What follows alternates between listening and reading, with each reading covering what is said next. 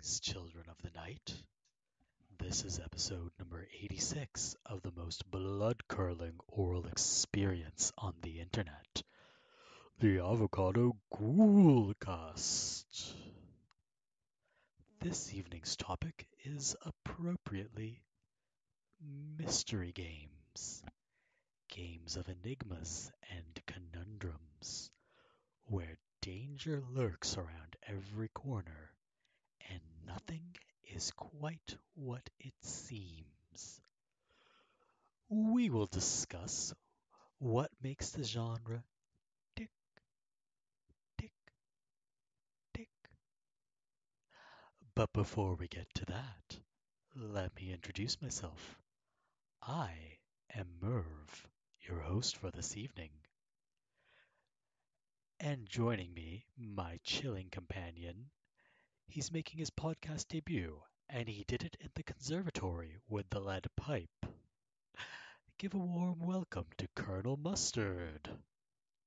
Merv, are you trying to make me look stupid in front of the other guests?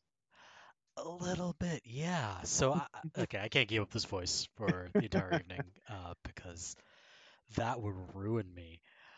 So, yeah, I have actually played a lot of the board game Clue, Oh yeah, I have a collection going of that. Yeah, like all the different versions.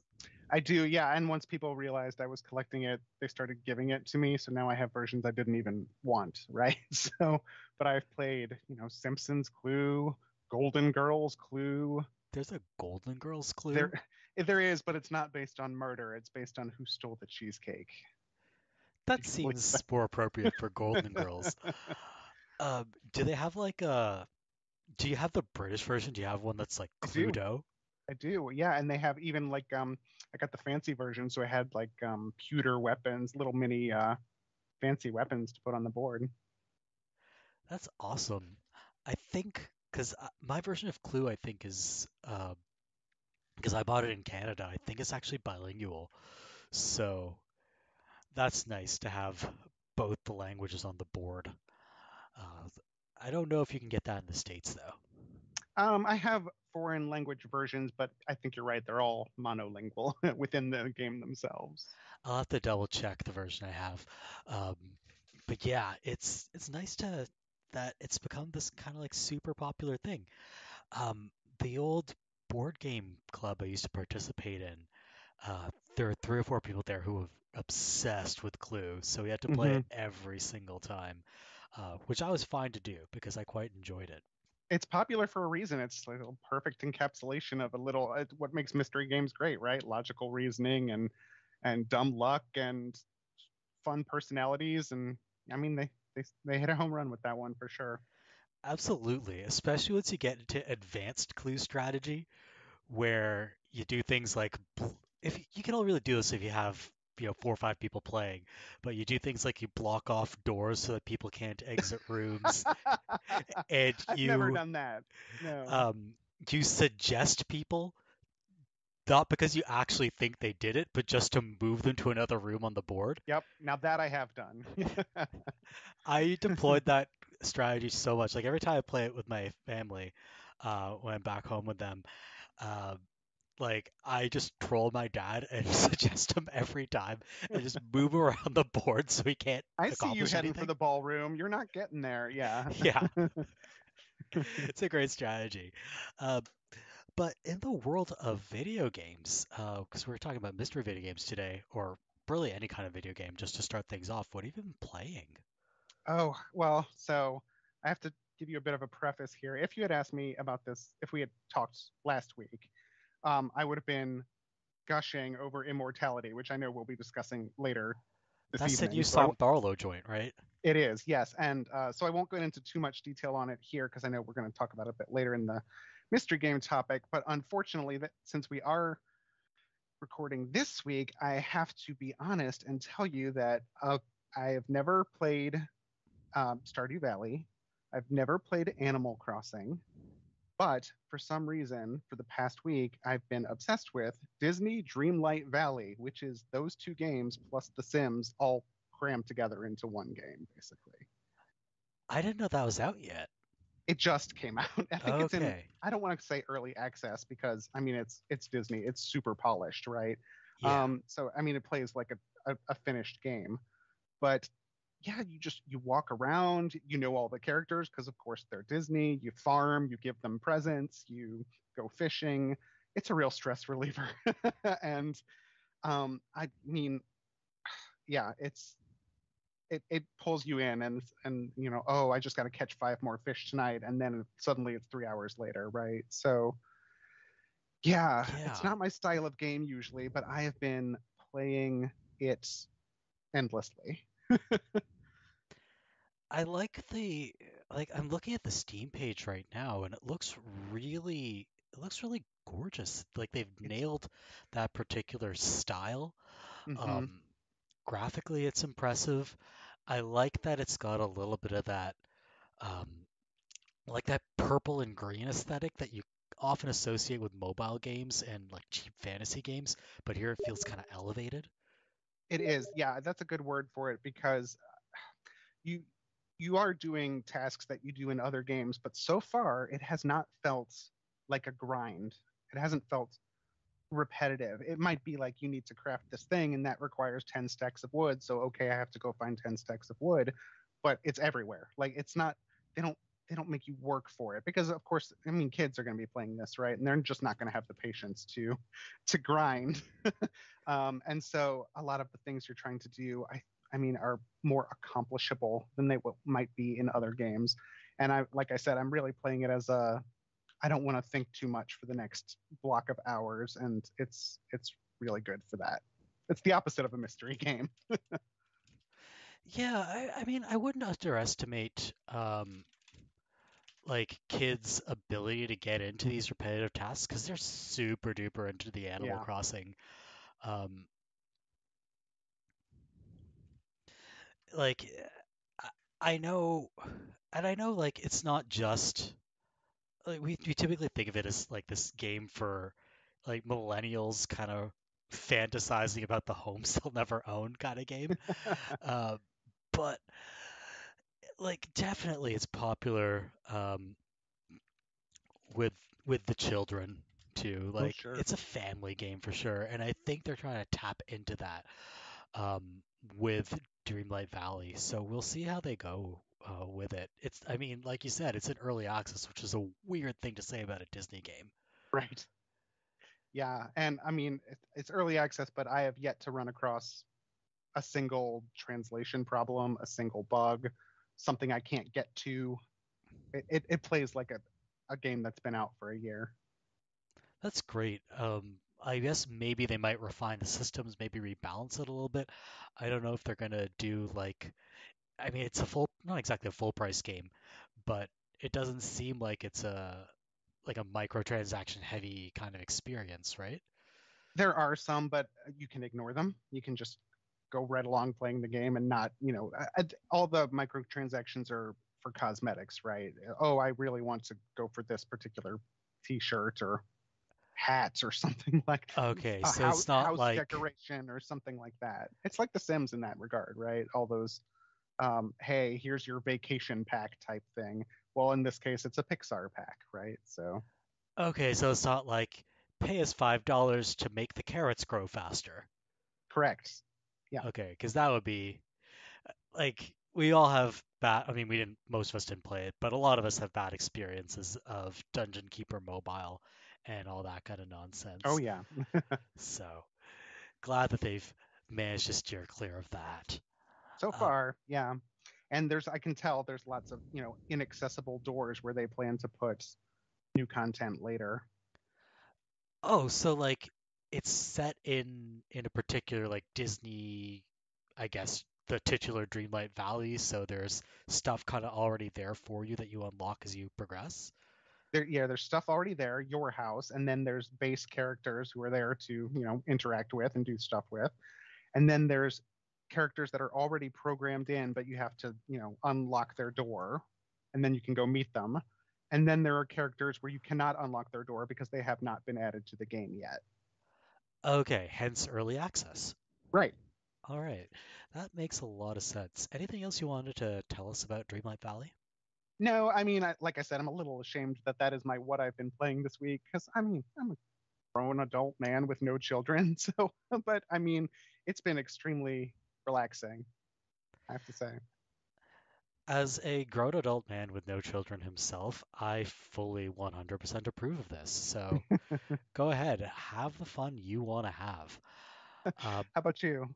as What for have you been me, playing? I have been playing I've been playing two video games. Uh, the one that I've been enjoying a lot is Xenoblade Chronicles 3, which I've been playing on my Switch. But on the previous episode, I talked about that game at length, and I like to mix things up, keep things fresh. So instead, I'm going to talk about the other game that I've been playing, a game by the name of Soul Hackers 2, which I've been playing, funnily enough, on PC. So I don't know how familiar you are with the whole mm, Shin Megami Tensei Mega 10 Super franchise, how that whole Uh, thing Not works. at all. No. Okay, so you haven't played your Personas or your. Oh, I did play Persona 5. I did not finish it, but I took a spin through a dungeon or two. So if it's in the same universe, then yes. It's the same franchise. So good news, this game is about a third the length of that one. So it's completable, unlike Persona 5, which That's I kind of what think, drove me away from Persona 5. Yeah. yeah. So with that game in particular, with Persona 5, I started that in April. It came out in 2017, right? So it started in April 2017 when it came out, and I finished it in December 2017, sorry. So it took me all like 8 months to beat. During that time, I moved from one coast of North America to the other. And in fact, during the move, I'd mistakenly left the Persona 5 disc in my PS4, and it somehow arrived intact at the other side of the country. Wow. So, uh, it was uh, it was an experience, and it was a marathon. By the Yeah. end, like um, I've been playing it on my couch. I was living with roommates at the time, and then I was living by myself on the other side of the country. I think I finished that game playing it like biking on an exercise bike as I was finishing the last cutscenes, Oh, because that's like that. It became an exercise bike game. So I would not have linked those activities. That's fascinating.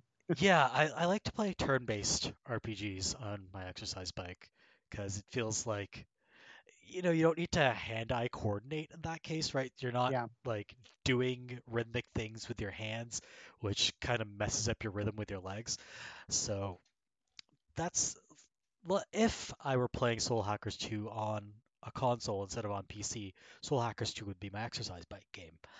Um, so yeah, like I mentioned, it was the latest turn-based RPG from Atlas. And so same franchise as Persona, Shin Megami Tensei, Tokyo Mirage Sessions, Devil Summoner, Digital Devil Saga. I don't even know. There's so many games in this giant mega franchise that was inspired by a series of Japanese novels, I think. Anyway, um, so if you've played Persona, this is a lot like Persona in the kind of dungeon crawling aspect. It has a lot of similarities in the combat. It's still about hitting those elemental weaknesses so you can do extra damage. But if you've played Persona, there are also a lot of differences. So, biggest difference, no time management component. That interests me quite a bit. I did not like that component. Yeah, you just go through the game at your leisure, at your own pace. You don't need to worry about uh, planning your day. There's no annoying cat telling you not to go outside after 7 p.m. Yeah. So there's like in fact the entire game is pretty much set at night. It's during the time when Morgana wouldn't let you go anywhere. Why is he not letting you go anywhere? I don't know, because there's weird supernatural stuff happening all around Tokyo and people are getting murdered. So I guess he had your interest at heart all along. The other narrative change here is that instead of super teens who save the world between classes, you're dealing with an actual adult cast who have actual adult problems. Um, so it's refreshing in that regard. And Yeah. finally, instead of, sorry, go ahead. I said, yeah, that is refreshing. Yeah. And finally, instead of having a faceless self-insert protagonist, there's a voiced protagonist who has an actual personality, which is wonderful because, uh, like in the trailers and the promotional footage, they tried to make her seem super cool, but the game leads into the fact that she's just a total dork. Um, the premise is that she's not an actual human being. She is born from a super advanced AI that gave her corporeal form so that she could complete missions in the real world. And your allies are all actual humans that you have brought back from the dead with your soul hacking power. Get it? Okay. Because that's the title of the game. Yeah, so Okay. it's called. That's You're the your titular robot. power. You're a robot necromancer. Yeah, you're a robot necromancer. Except for once you robot necromance these three people back to life, you're just like, you know what? I'm not gonna robot necromance people anymore because it has consequences. What Right. those consequences are, I don't know. The game just told me they exist. Um, anyway, the trappings here are vaguely cyberpunk, so don't expect a big critique of corporations or the whole. Like, there's a little bit of that high tech, low life thing, Hmm. um, but do not expect some big critique of Tieballs or Zaibatsus or Megacorps or anything like that. This is really just for the cool aesthetics. So it's not Cyberpunk 2077, or it's not Final Fantasy 7, where they're just like, this company is draining the earth and we're going to go stop Yeah, them. no eco-terrorist attacks on the Shinra Power Corp or anything like that. I've never played Final Fantasy VII. It's remarkable that Fun. I can just pull that out. Um, No, that's impressive. Although I'm one of those. Uh, there are dozens of us who prefer Final Fantasy 8. okay. I mean I've confessed this on the podcast so many times, but I'll just throw it out there. I've never played a Final Fantasy game. Oh, there you go. Yeah. What I They are like to say. wildly different from each other, so you Oh might love yeah, one and hate another one. So for sure. Like the early ones are top down with turn-based combat. And you've got ATB later, and then you got full-on action in Final Fantasy 15. It keeps switching up and switching up. Um, but one thing I like to say to annoy Final Fantasy fans if they ask me if I've played a Final Fantasy game, I say yeah, sure, I've played Kingdom Hearts. right. Uh, Yeah, so really, I've played a whole there bunch you of them. go. Disney Dreamlight Valley plus Final Fantasy equals Kingdom Hearts. Pretty much. Yeah. So you could say you've played a Kingdom Hearts game. I don't think I've played a Kingdom Hearts game except, yeah, I like the actual series, but Exactly. yeah. Uh, I'm but sorry, I've taken you off track. Tell me more about soul hacking. that's okay. Tracks are not a thing to be adhered to today. Um, so yeah, it's vaguely this cyberpunky kind of aesthetic, but really it's just cool stuff happens at night, and there's neon and ramen and like alleyways and a cool nighttime bar that I wish we had here in Canada, although it probably wouldn't work very well because it's too cold to operate an outdoor bar most of the year. Um, anyway, combat turn-based. So way it works, very dungeon crawly, very old school dungeon crawly, where kind of uncovering these like very haphazardly arranged corridors and you defog the dungeon as you walk Right. through it. So not like the bespoke dungeons of Persona 5, very old school dungeon crawling. And then you get into combat when you encounter an enemy in the dungeon. Standard turn-based Persona Shin Megami Tensei-esque combat, except for instead of getting an extra turn when you hit a weakness, what happens is your character's equipped demon enters a stack. At the end of that turn, all the demons in the stack do an extra attack together called a Sabbath, and that just does massive AoE damage to the entire enemy team. How many demons can go into a stack? So as of where I am right now in the game, by default up to four because you have four people on your team, but there are upgrades you can use to kind of add more in or get multiple attacks, which I admit I haven't used yet because I'm not that far into the game. So yeah, the strategy now is a little bit different than in Persona, where you try to hit a weakness and then you kind of try to have a hit, like a chain of weaknesses that you can hit, so you can get all these extra turns in a row. Um, Here it's really like more about managing subtle trade-offs. So, do I hit a weakness so I do a small amount of damage, or do I try to hammer one enemy repeatedly to remove them from the field? Um, do I waste my demon switching power because that's limited on trying to hit a weakness? Um, do I try a new type of attack to see if I can find a weakness, or do I stick with what's tried and true?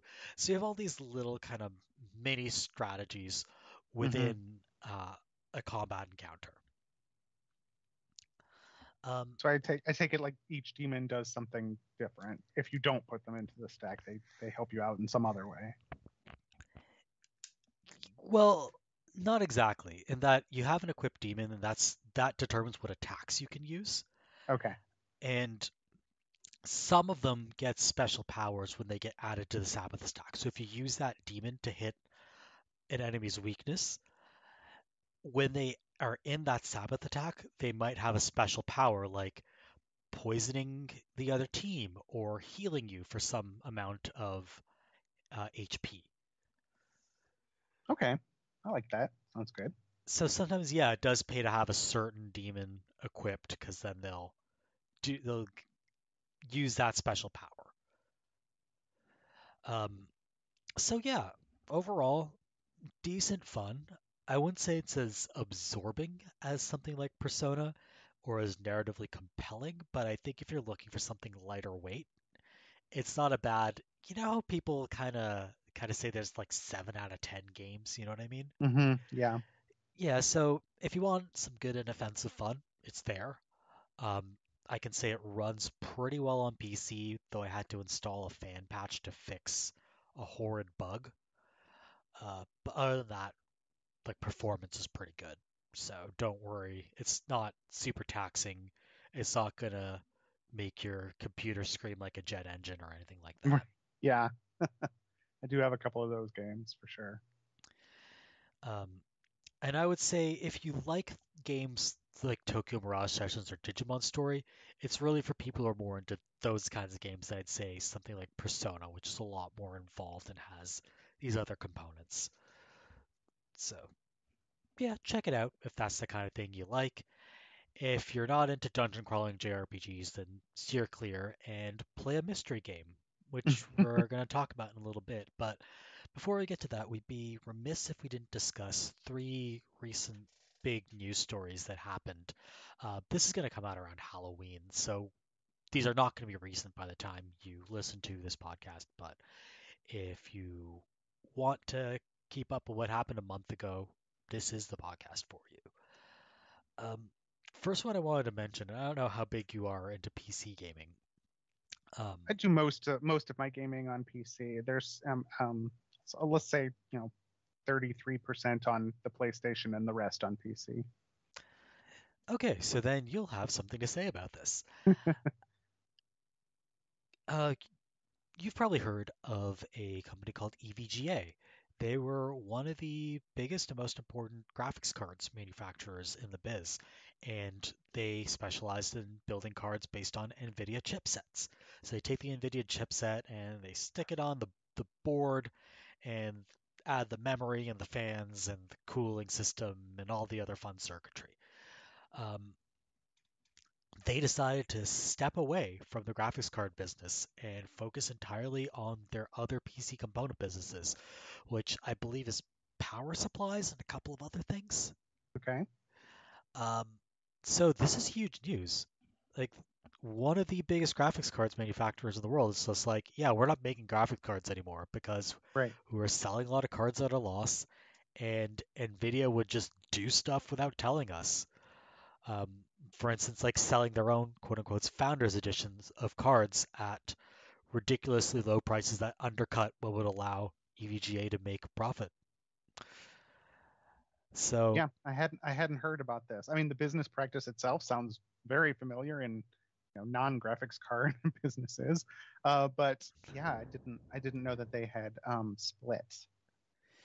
yeah, it just happened. I mean, the news story that I linked is from the 16th of September, so a couple of weeks ago, as of this recording, and I think it's going to send ripples through the industry because now there's an example. Like Nvidia's always had a history of weird relationship with its partners, but now this has had high-profile consequences. So we'll see. They're forging ahead. They've decided that they're going to keep their newest chipsets super highly priced. Hmm. Um, Maybe that's what companies like EVGA really want. I don't know. But it's going to be interesting to see who kind of steps in to fill the vacuum, whether we're going to get a lot more cards from, I don't know, Gigabyte, MSI, Zotac, companies like that. All right. Second big news story that we should discuss, a large component of, I shouldn't say large component, a large amount of Grand Theft Auto 6 material leaked online. Yeah, Um, I haven't seen any of it, but I did hear about it. I saw like one video, but apparently there are like 90 of them. And they show the game in a very early stage in development. So there's like placeholder audio and placeholder Hmm. dialogue, and a lot of places, instead of actual dialogue, it'll be things like, I don't know, cashier complains or something like that. Um, yeah, because it's super early in development, right? Right. Yeah, they're still Nothing's working been on it. finalized. Yeah. So there are a lot of places where textures are missing or just like stuff appearing on the screen, and it graphically does not look ultra impressive or anything. Uh, but yeah, it looks like GTA 6 is in development, and there are two protagonists, a male protagonist and a female protagonist, as was leaked long before this particular leak. Hmm. Um, Rockstar says the leak won't affect development. We'll see. I mean, we won't really know whether or not that turns out to be true because we won't be privy to internal details at Rockstar. But Well, do you know if anything in the leak gave away like super spoilery types of content, or was it just, hey, yep, this sure is a Grand Theft Auto game? I would say more the latter. It's not like Mhm. when a large portion of Half-Life 2 leaked and they ended up redeveloping a lot of the game. Um, this is fairly like it's the stuff you'd expect to be in a GTA 6. People screaming insults, someone walking around in a strip club, your standard GTA kind of stuff. Um, so the funny thing about this news story is that there are a lot of people on the internet who don't know how game development works, as I'm sure you can imagine. Yeah, So some, let's say, not so bright people were very harsh on the footage. you They, don't say. yeah, say, look janky and unfinished. Do I they? mean, So sorry, go if ahead. if if GTA 6 was supposed to come out next week, I would get that, right? Like, Yeah, uh-oh. Do they have a release date, like even sort of release date in mind, or no? they do not. Okay, so they're yeah, they haven't even cracked the eggs yet, and people are complaining that the cake isn't baked well. Sounds Yeah, this is like someone just bought a stand mixer. That's where we're at in this process. like. So what this ended up uh, resulting in is a lot of devs started tweeting in progress footage of games that are already out. So I got to see, and I'll throw this in the link dump because it's incredible. Some early footage of Control where there's just Oh. placeholder assets everywhere, and the character model for the main character Jessie looks completely different. Like she's running around in a skirt and a business suit instead of like the leather jacket and pants she has on in the actual game. It's really wild. Uh, So they released them just to say like, yeah, it's in development. This is what development games look like. Like I wouldn't have even been that polite. But this is why I should not work in PR. I would have tweeted something regrettable like, yeah, dummies, it doesn't look good because we're still building it. Peace out. oh no, it was super sarcastic because I think one person um, who reacted to this wrote something like, um, graphics are one of the first things that's finished in game development, and like they add in like, the AI and the scripting later. So all these devs were tweeting sarcastically, "Oh yeah, for sure, graphics are some of the first things finished in game development," and showing all these janky looking or crappy looking assets from way in the beginning of the production process. So, Yeah, the internet, famous for nuanced arguments. absolutely. And finally, I don't really want to talk about this in depth because I don't know that much about Twitch, but we'd be remiss if we didn't mention it. Uh, After a bunch of drama that I am not even going to try to get into, but it involves a streamer scamming his acquaintances to cover gambling losses. Um, a bunch of streamers banded together to announce a boycott of Twitch over Christmas unless Twitch took action to restrict gambling streams. Hmm. So Twitch announced that as of October 18th, you cannot stream online slots, you cannot stream roulette, you cannot stream online dice games. So, like, no purely chance gambling Okay. on streams as of October 18th. This doesn't affect things like sports betting, poker, Texas Hold'em, stuff like that, because those are considered, I guess, to be skill-based games, right? As opposed Yeah. to roulette, which involves no skill whatsoever. Right. So, and I Yeah. guess an understanding of probability, but beyond that, no Well, skill. I'm struggling to. I mean, I'm not one of those kids these days watching video games. I watch some streams. But I am struggling to understand what the draw of watching someone play roulette is. Um, Because I guess people are really entertaining when they do it. So they're like, oh man, I'm gonna hit the big time. They like make a character out of it almost. And I guess that's entertaining to watch. Like I don't want to be the adult that's like, man, kids these days are into some stupid stuff. right. Because like I'm in my early 30s. I'm not the kind of person who's gonna like I don't have a leg to stand on here. I'm into stuff that people older than me think is dumb, right? Right. Same. So I'm not gonna go down that road. Um, but Yeah. I d- I sorry, go don't ahead. understand. I guess my question is, what about chance-based gambling is immoral or drains people of money that is not also true of something like poker?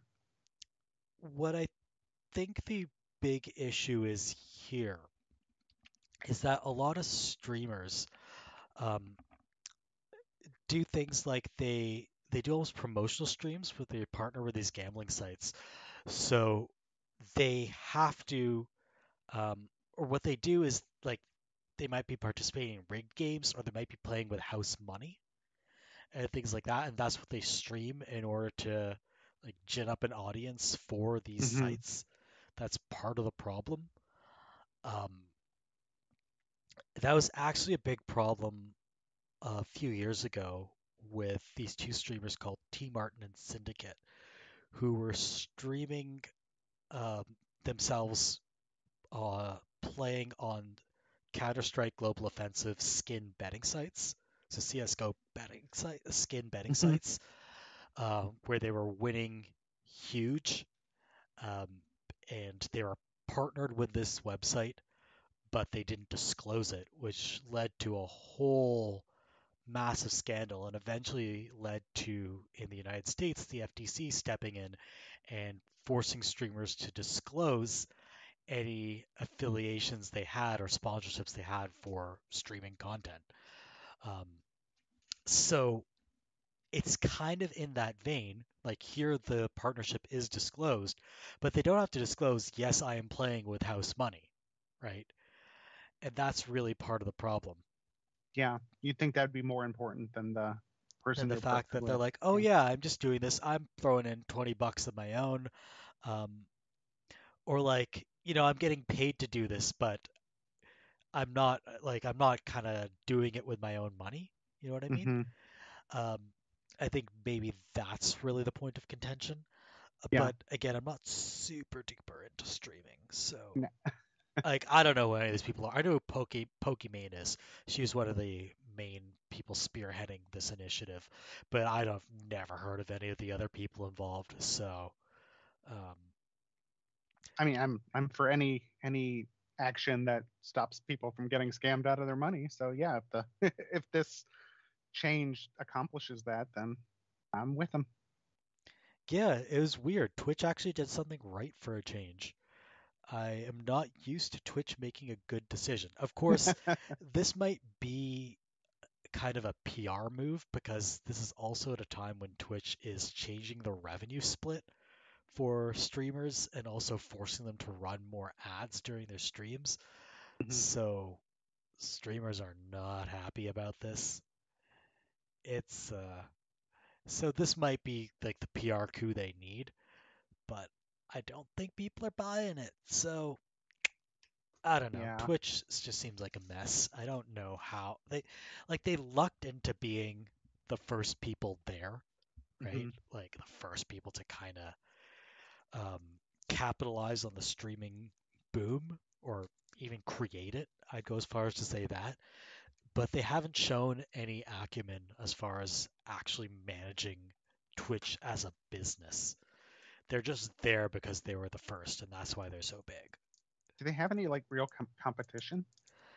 I mean, Mixer was there for a while until um, like Microsoft abandoned them. YouTube Mhm. has streaming. You can stream Right. stuff on YouTube. So they don't really have much of the VTuber market. That's all like on YouTube. But really, Twitch is the biggest game in town. So Yeah. uh, yeah, those are three big recent news stories. Let us segue now, very elegantly, into talking about mystery games. Yes. Favorite. Yeah, this is appropriate for Halloween, I think, because Absolutely. it is a Halloweeny kind of thing. Some mystery games even have supernatural elements, um, but like this genre is huge in games, right? Some of the most beloved titles for the past couple of decades have been mystery games. Ace Attorney, Danganronpa, LA Noire. We're just like scratching the surface by mentioning those in particular. And I don't think we've ever really taken the time on this podcast to talk about mystery games as a genre. So let's do that today. Let's talk about Yeah. mystery games. I kind of want to. Yeah. And I started thinking about this when you suggested talking about mystery games. Is the definition of a mystery game? I don't even know if you and I will agree on what counts as a mystery game and what doesn't. So I'm excited to get into it. Yeah. Yeah, I feel like, and this might be kind of a cop out. I feel like genres are defined by what's in them rather than I set a bunch of parameters and then I figure out what goes under that set of parameters. I I feel like I feel like in general we take more of a descriptivist approach to genres than a prescriptivist approach, if that makes any Hmm. sense. It does. So I call things mystery games if other people call them mystery games. But I don't know if that's a satisfying response to that question. I think so. I just, yeah, it's it's like that person who said I can't define pornography, but I know it when I see it, right? Like I know if I'm playing a game and it's tripping a particular neuron in my brain, like, oh yeah, this is the mystery game pleasure center that's being hit right now. Exactly. I can tell you what's not a mystery game. I can tell you Tetris isn't a mystery game, but I don't know if that's a useful um, useful set of criteria for classifying things. Um, but yeah, I think if I were to take a more prescriptivist approach, I would say that a mystery game is a type of game where solving not just a it's not just a spatial puzzle, but solving a narrative or logical puzzle is central to the playing of the game. I think I'd agree with that. Yeah. Yeah. And I don't know that every game I'll mention as a mystery game actually falls within that criterion, but I will say that the games that I mentioned as not being mystery games, that kind of mystery games elements, uh, that component is not central to the experience. I don't know Yeah, if that that makes makes sense. sense. It does.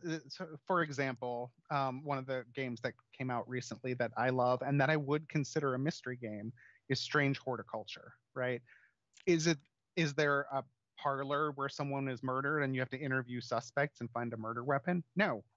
All you do is run a plant shop and you give people the plants they want and you identify plants based on their, physiology and their, effects on consuming them, and that's it. But it is absolutely a mystery in my mind.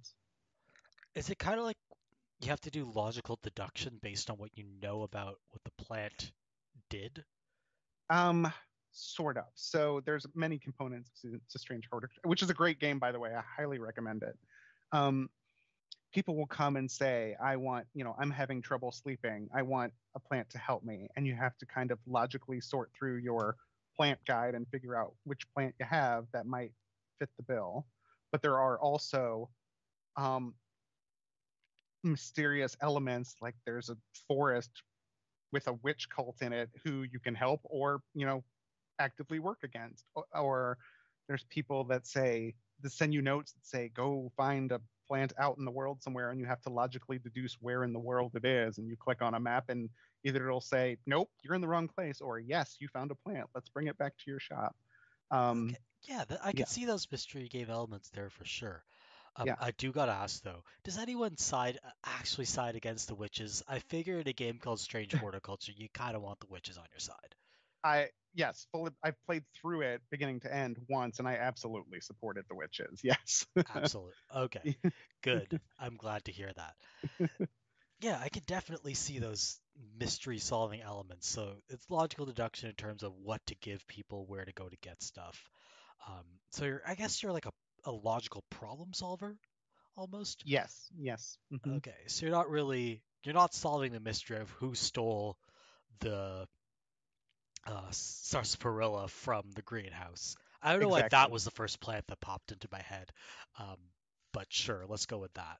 You have to Um, cross reference a lot of information. Someone will say, I want, you know, X kind of plant, and you can tell what the plant should be based on what it does, but you have to kind of cross reference, like, okay, someone mentioned that plants that do this have red bumps. I'm going to start looking at all my plants and see what has red bumps on them, stuff like that.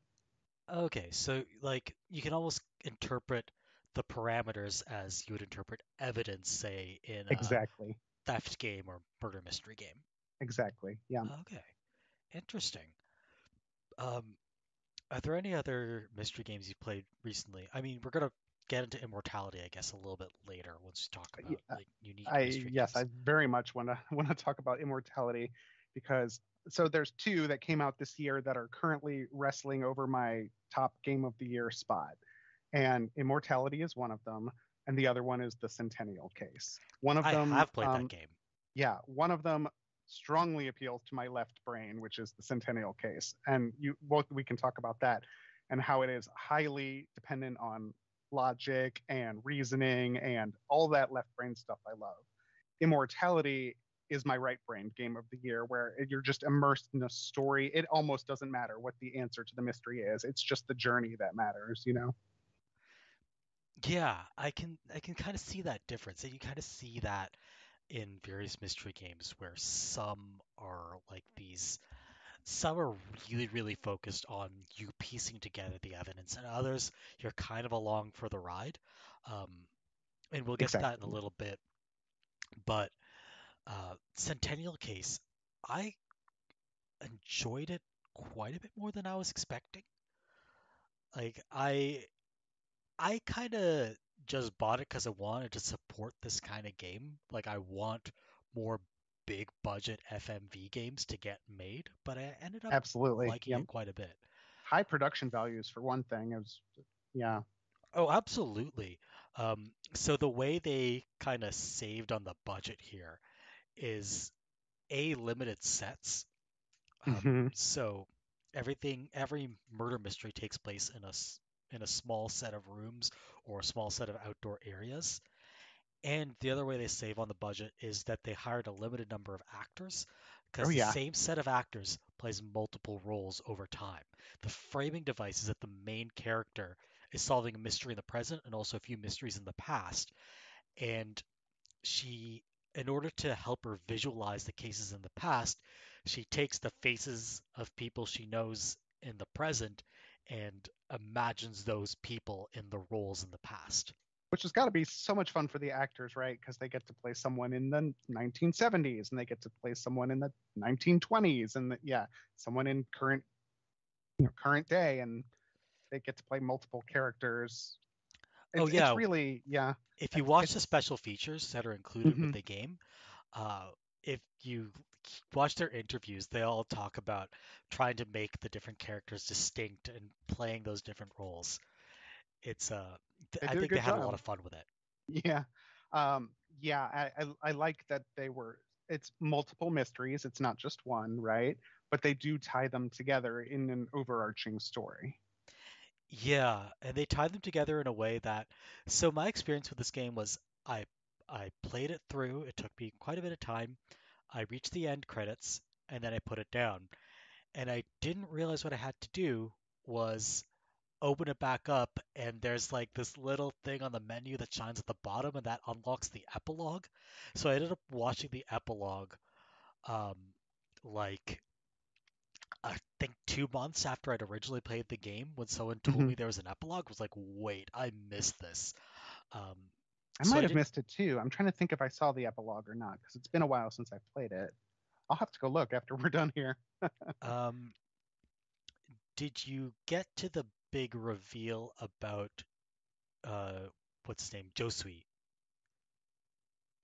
I think so. So um we're not going to spoil it on the Yeah, let's podcast, not spoil it, but but there is a big reveal about, I wouldn't call this person the, like there's a, let's say there's a protagonist in the present and there's a protagonist long in the past. Um, and there's a deuteragonist long in the past. I would call this person the deuteragonist in the past.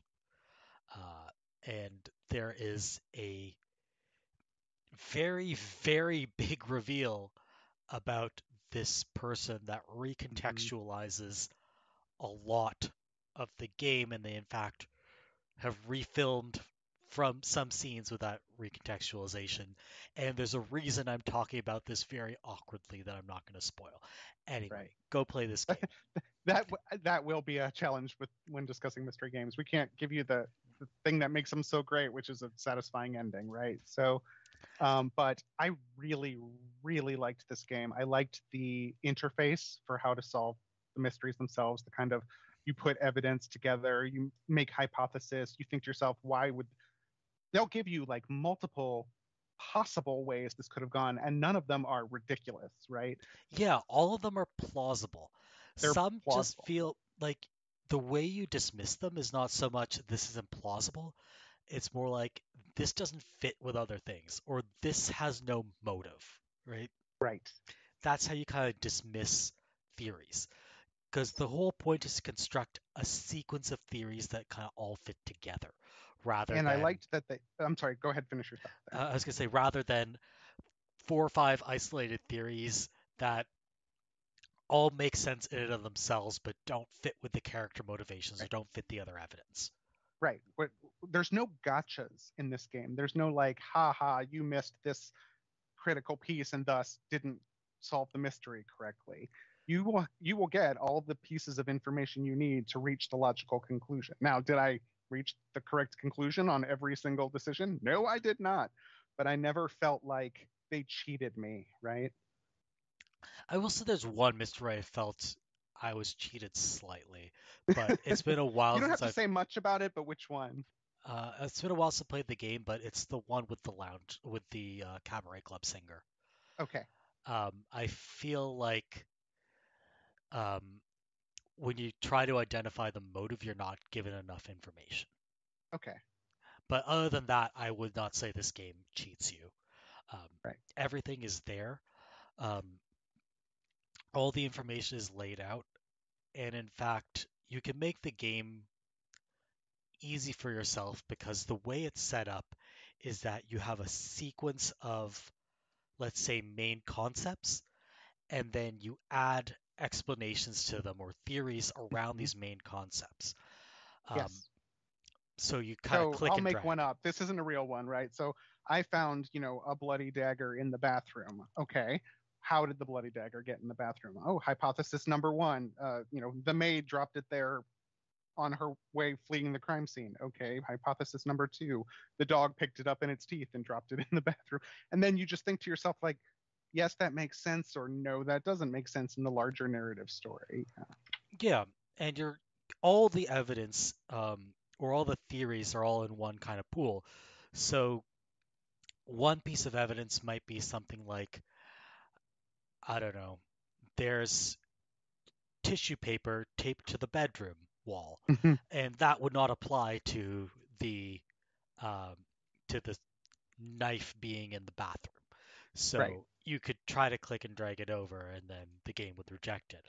Um, One way you can kind of trivialize this is there are little patterns on the edges of each uh, question, and all the hypotheses have matching patterns. So you can, if you want to trivialize this for yourself, just match up the patterns. Mm-hmm. Um, Yep. I think if you couldn't turn those off at the time I played the game, but now you can toggle that on and off. Oh, can you? Okay. That's interesting Yeah, then. and they released an update that allows you to toggle it on and off, but that was after I'd completed the game, unfortunately. I Um, saw those. I did eventually figure out that you could do that, but I did not avail myself of the like, oh, I'm gonna start looking for those patterns because I can't figure out what to do next. I played fair, but and they weren't super yeah, obtrusive. I played fair until I realized that the patterns match up because I didn't realize this until about 60% of the way through the game, because the game never tells you. No, yeah, they don't point it out. Mm-mm. So, yeah. No, yeah, it was absolutely, it is fighting for one of my for top game of the year for me. I really really liked that one. Oh wow. I think I think it might just like barely make it in my top 10. Hmm. But I played a lot of video games this year, so Yeah, I don't play as many. It's a handful per year, so it's not hard to be on my top 10. But top one is where the impressive games live, and that is certainly in contention for it. absolutely. I really did enjoy it. I think I would love to play not a sequel with these characters, Hmm. but a sequel with the same cast playing a completely different set of mysteries. Sure, I would be so down for that. Oh yeah, absolutely. And you played it in Japanese? Yeah, I'm not The gonna dub the I'm not dub is gonna not dub good. over live action. I Yeah. will dub willy-nilly over animation, Hmm. because you can match the lip flaps or whatever, but on live action, God no. I can't deal with dubbed live action. It I think it was accidentally on dub when I started it, and I panicked, started like reaching for my mouse, like, no, how do I fix this? Because this is awful. And then the second it was in Japanese, it was okay, this is much better. Yeah, and I will say I am not a sub purist by any means. I play my video games dubbed. I watch most of my anime dubbed, but yeah, I can't do live action dubs. I'm sorry. They just do not work for me. Um, yeah, so that's Centennial Case. Another recent mystery game that I was also kind of playing, I think I was almost playing this concurrently, or I'd play it just after Centennial Case, um, was the Somnium Files nirvanA initiative. So that's a sequel, a surprise sequel, in fact, to I the Somnium Files. I didn't think the first I the Somnium Files would ever get a sequel. Have you played I at all? No, I haven't. I'm interested to hear your description of it because if it sounds appealing, I'm gonna go get it right away. I, okay, I'll say the first game is great. I did not like the second one as much. Hmm. But the premise is that you're a detective in, I guess, future Tokyo, because everything is set in future Tokyo. Um, and the main kind of defining feature of this world is you have an AI assistant embedded in your eye socket who helps you solve crimes. And the way you solve crimes is you dive into people's minds. Okay. So you like abduct them or get them to go consensually with you to a police station, and then you stick them in a device called the Somnium device. I think that's what it's called. And then you dive into their mind, but you have a 6 minute time limit. Otherwise, very bad things will happen. Oh dear.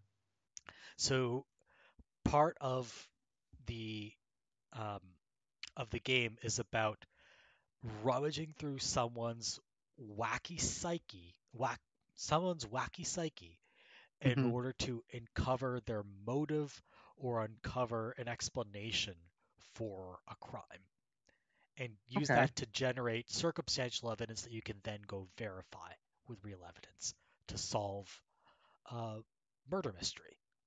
I like everything you just said except timed.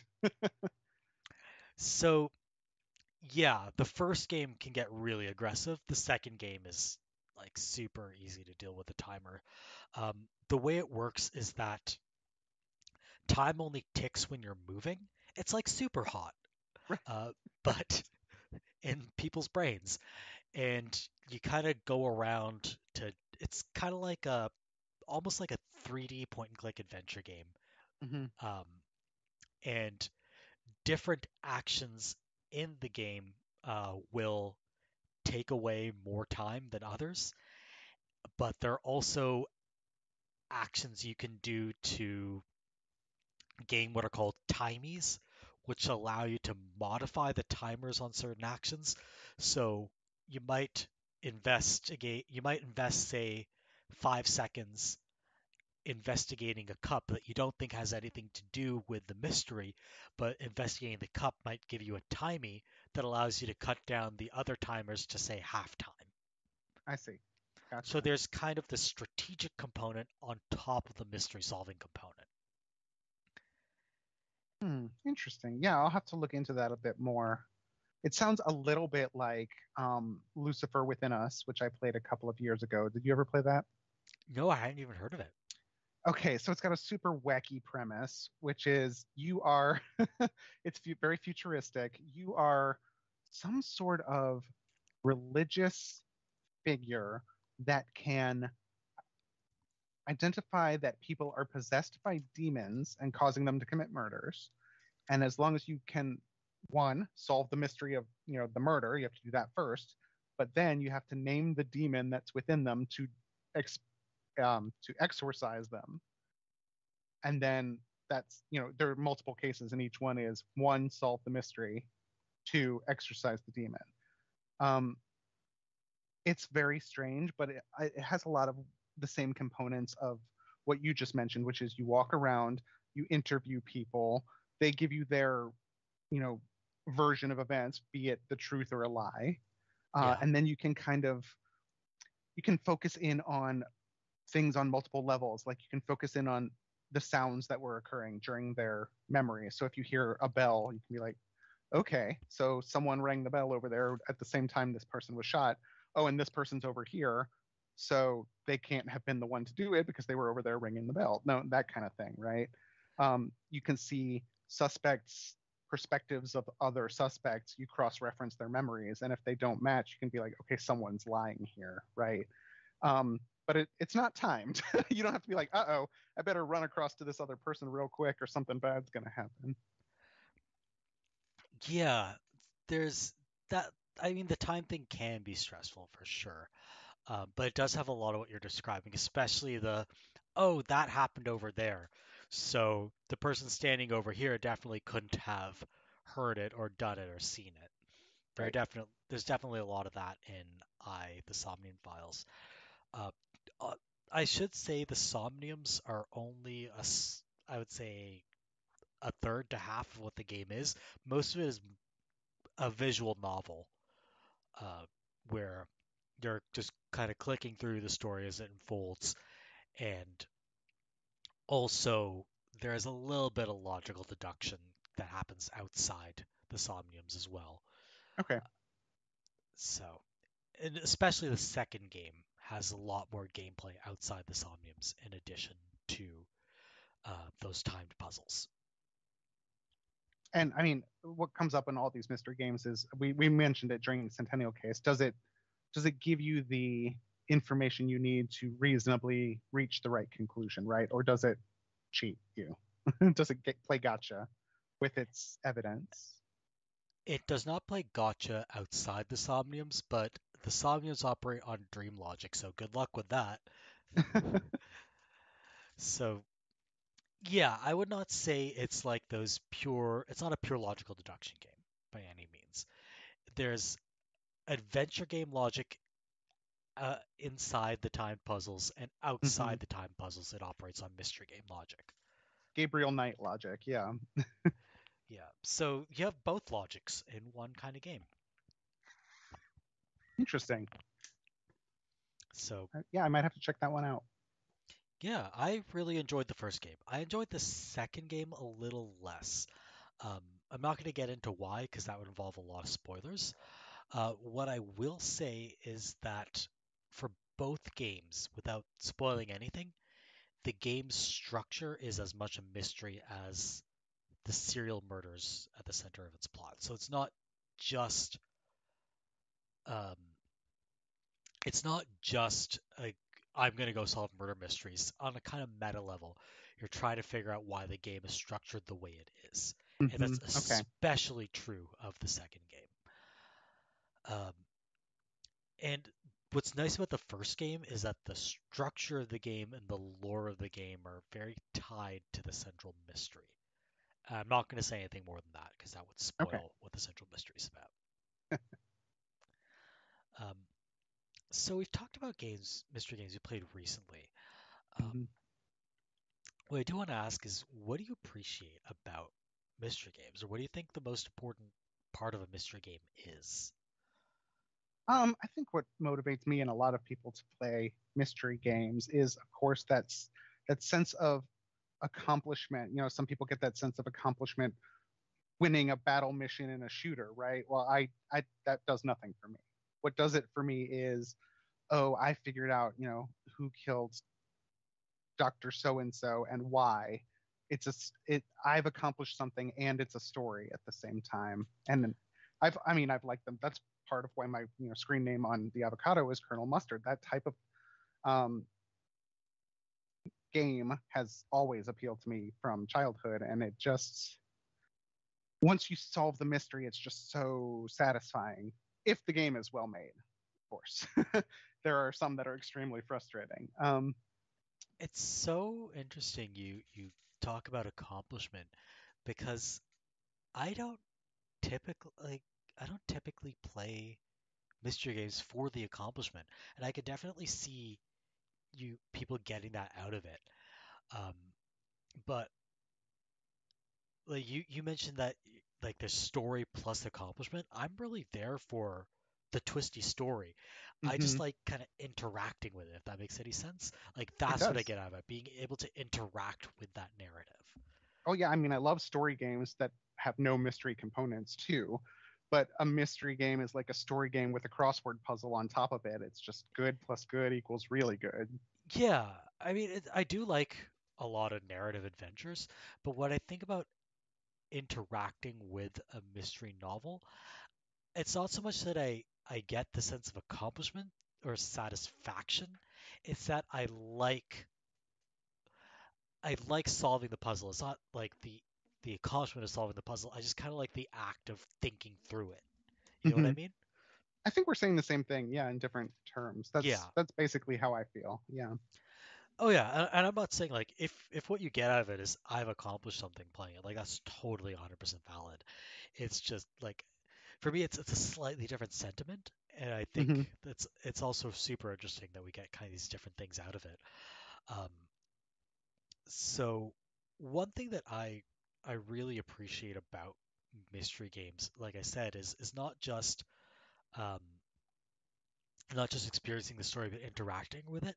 And in particular, what I like about interacting with it is doing actual detective work.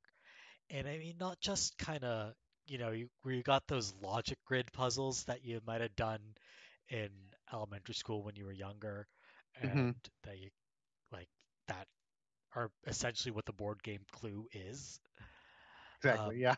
so it's not just doing that, but also kind of piecing together and interpreting evidence, not just like I know what this evidence means and I'm kind of going through a grid. I'm also trying to interpret evidence. And there's almost like this level of creativity that's involved or lateral thinking that I really appreciate.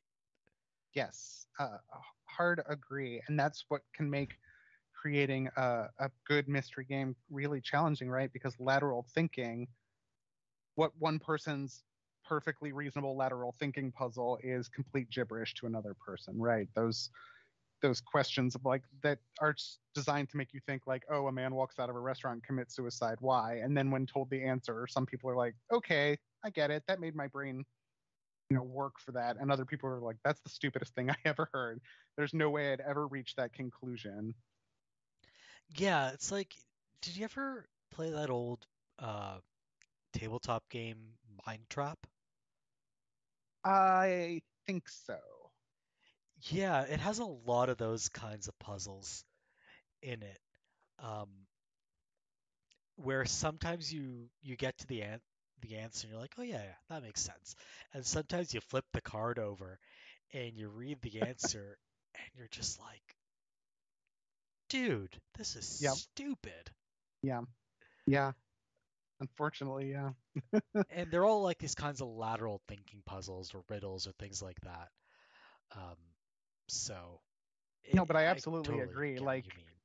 going through the motions of doing the detective work, actually finding clues and putting them together in logical ways and tying them together into a narrative that makes internal sense, and then discovering, yep, that's the person who designed this puzzle and I are thinking along the same lines, is, yeah, it's a lot of That's what so draws me. satisfying. Yeah. Yeah.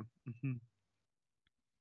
Um, so another thing that I do appreciate about mystery games is I love plot twists, but I love a certain kind of plot twist.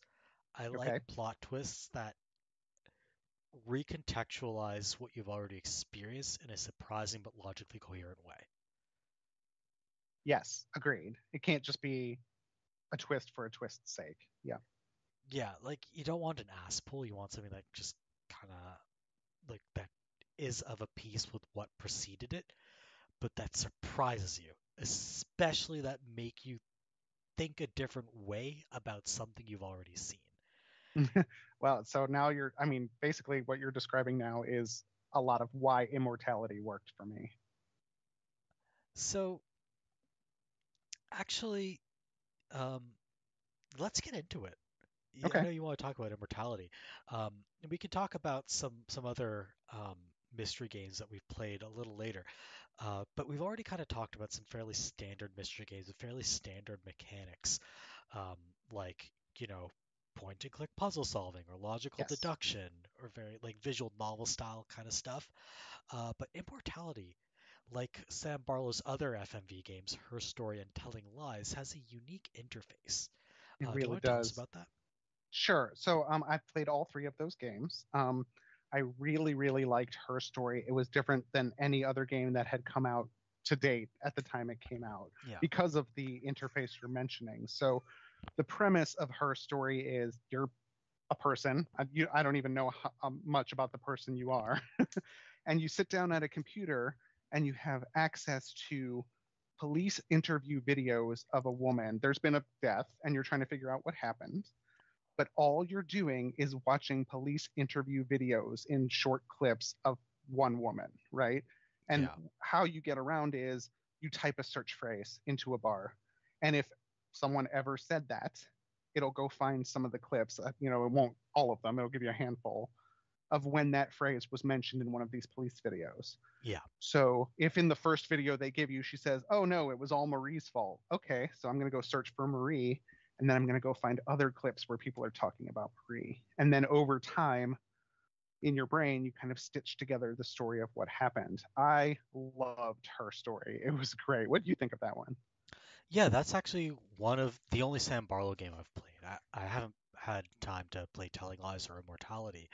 Um, I played it a long time ago, so I don't remember it super well.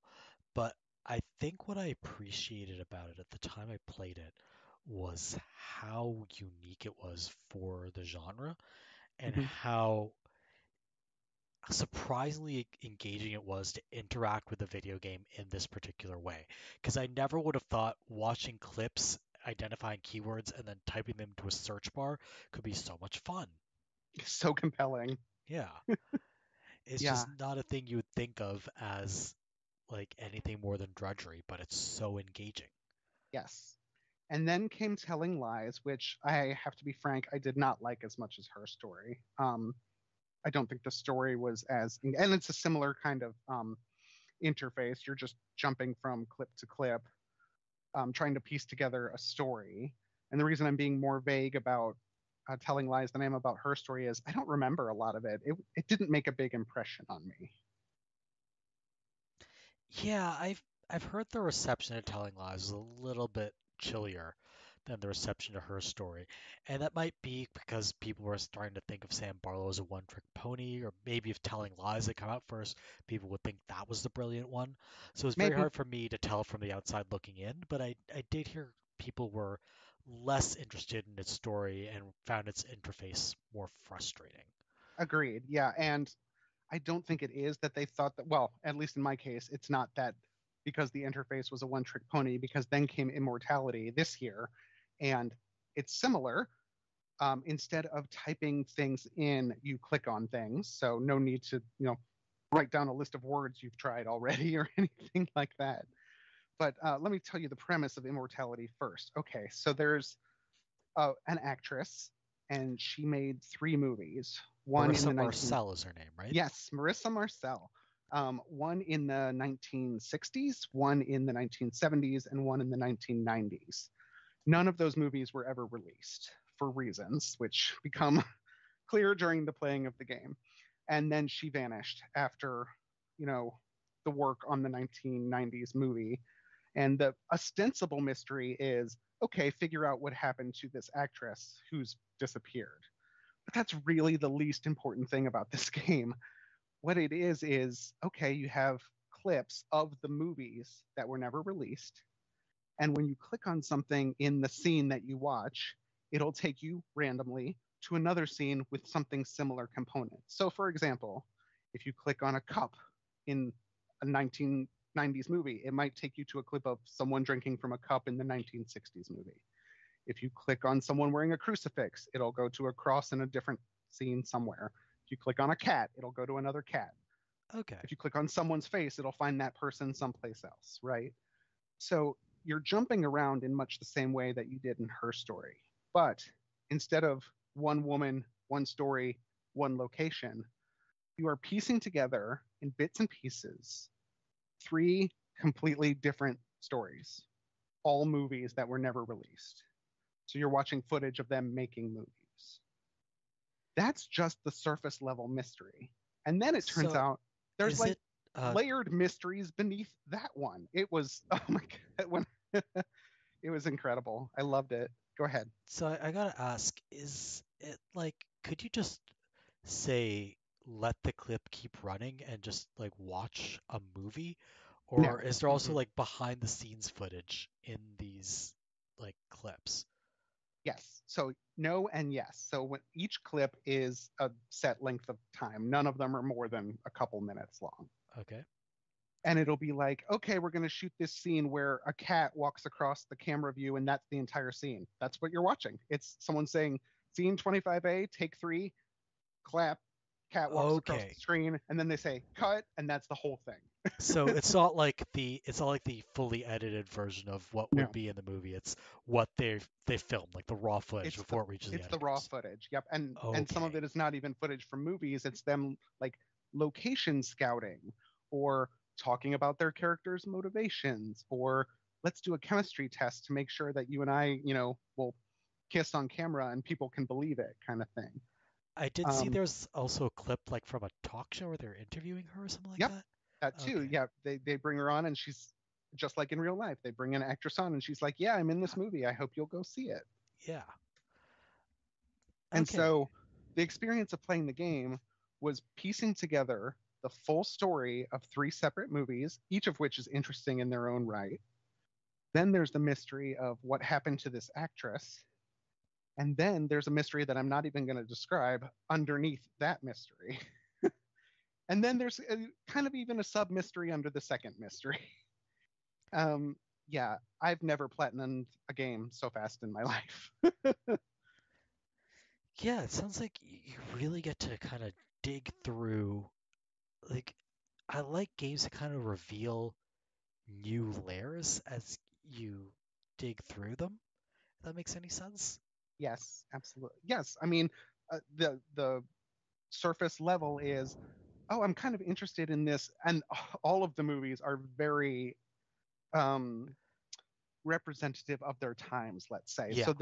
The 60s movie is like a religious drama in which the actress Marissa Marcel plays a woman who sneaks into a monastery and seduces the head monk there because she's actually an agent of the devil. It's very 60s religion, like, very Cecil B. DeMille kind of Okay, yeah. movie. And then same actress in the 70s is in a very 70s movie about like, oh, we're just a bunch of beatnik artists and you can't trust us and someone's dead. Ooh, was it the model who did it? And let's go do cocaine in a bar. It's so 70s, right? And then the 1990s movie is extremely 1990s. It's about an actress who says, "Oh, I'm going to send my body double to go do work for me because I'm too harassed and busy." And she looks like me and sounds like me, so I'm going to go send her to do photo shoots for me. And then, of course, there's violence visited upon one of them, and then the other one is trying to figure out what's happening. And they're all, It's all like three of these movies. Tarantino-ish almost. No, it's not that frenetic, but it's kind of like a Lifetime movie on speed. Okay, yeah. I see what you're saying. Uh, but all three movies are interesting. Like they, I was actually interested in what's happening in these three fake movies to the point that I'm like, oh yeah, I should actually start trying to figure out what happened to this woman. So you're kind of like almost getting sidetracked by Yes. by the experience of watching this film. Yeah, full disclosure, after I finished, because all of these are in clips out of order, right? So Yeah. you're putting together the kind of piecing together what happened as you watch three separate movies all jumbled together.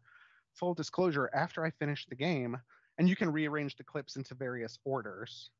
I rearranged the clips into what they would be in movie order had they been released. And I watched the whole thing, all three of them through, beginning to end, as if I was watching the three movies.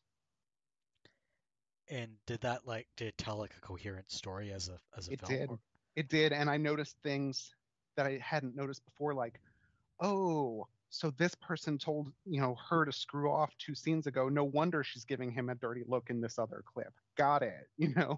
It's kind of mini mysteries like that. okay, so like the narrative of the movie kind of makes sense after the Yes. fact once you've ordered it in a certain way. Yes. So it's almost like this meta mystery on top of all the mysteries you're solving actually playing through the game. It's exactly. And it's so well acted. Characters with hardly any lines. You can get a sense of their lives. Like there's one who's just the guy who claps, the clapboard at the beginning of every scene. And you can tell when he's like, oh my God, what's happening behind me is so above my pay grade. But he doesn't say that. He can just tell in his performance. Um, That's really hard to pull off. Yeah. it's it's I so I so when it comes to games like this though, they're really hard to recommend to other people sometimes, right? Because they say, "Oh, you're playing a game that you love? Tell me about it." Sure, you sit down and watch three fake movies out of order. people aren't going to go, like a lot of people I know don't go for that, but for the people who do go for it, oh, you can be sure I contacted them and said, you need to buy this game immediately. I do sometimes find it funny to describe games in really unhelpful ways. Um, for instance, Hypnospace Outlaw, which is another kind of unique mystery game. Hmm. Um, I describe it as browsing the internet 20 years ago, the video game. Yeah. Are you just going to like fake web pages and looking for stuff or? Yeah, pretty much. You are tasked with hunting down internet criminals in an alternate history vaporwave recreation of the late 90s internet. That sounds right up my alley. Yeah.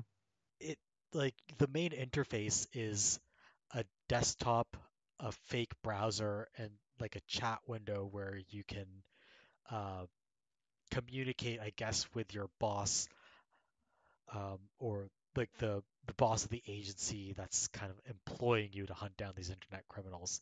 I think Hmm. that's what it is. It's been a while since I've played it.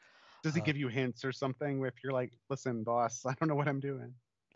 no, it's very much like you really have to kind of figure things out for yourself. It Okay. does not hold your hand at all.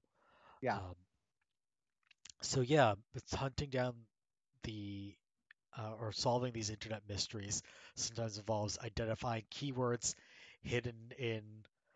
Remember those like late 90s web pages with a lot of animated GIFs Hmm. and with the gaudy fonts and a lot of Oh yeah. blinking marquee tags in the HTML?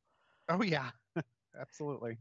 Yeah, that's what this is like. If you were nostalgic for that and you want to see kind of a lo-fi pixel art recreation of that, play Hypnospace Outlaw. And also they've How like kind of recolored everything vaporwave-ish. So like how's a the vaporwave how's the patina over mystery all of aspect this. though? Is it a good mystery or is it just like a fun kind of gimmick skin on a mystery game? I would say it's a pretty fun mystery set of mysteries. So think of it kind of like uh, the Centennial case, where there is a series of mysteries, and while you're solving those mysteries, you're also kind of piecing together an overarching plot that ties into one big grand mystery. Okay. I like that. Yeah, I'm mentioning this. I have to admit I'm not a huge fan of the game for various reasons, but Hmm. a lot of people really, really loved it, and it is a beloved game that it spoke to a lot of people. If you like unique mystery games, definitely check this one Okay. Yeah, I will look at it. I've been out. spoiled this year with good mystery games, but I'm always up for more. Yeah, this one's I think 2 years old now, and they just announced a sequel called Dream Settler. So uh, get into that. If you want to get into that universe, this is the place to start. Um, I'm writing it down. yeah, there's another mystery game that I wanted to mention I think was really unique, and that's a game called Consortium. I don't know if have you heard of this one? No. Mm-mm. So this is a game that I really loved. It's a murder mystery set aboard an airship. So imagine if the Normandy from Mass Effect never left the atmosphere Yeah.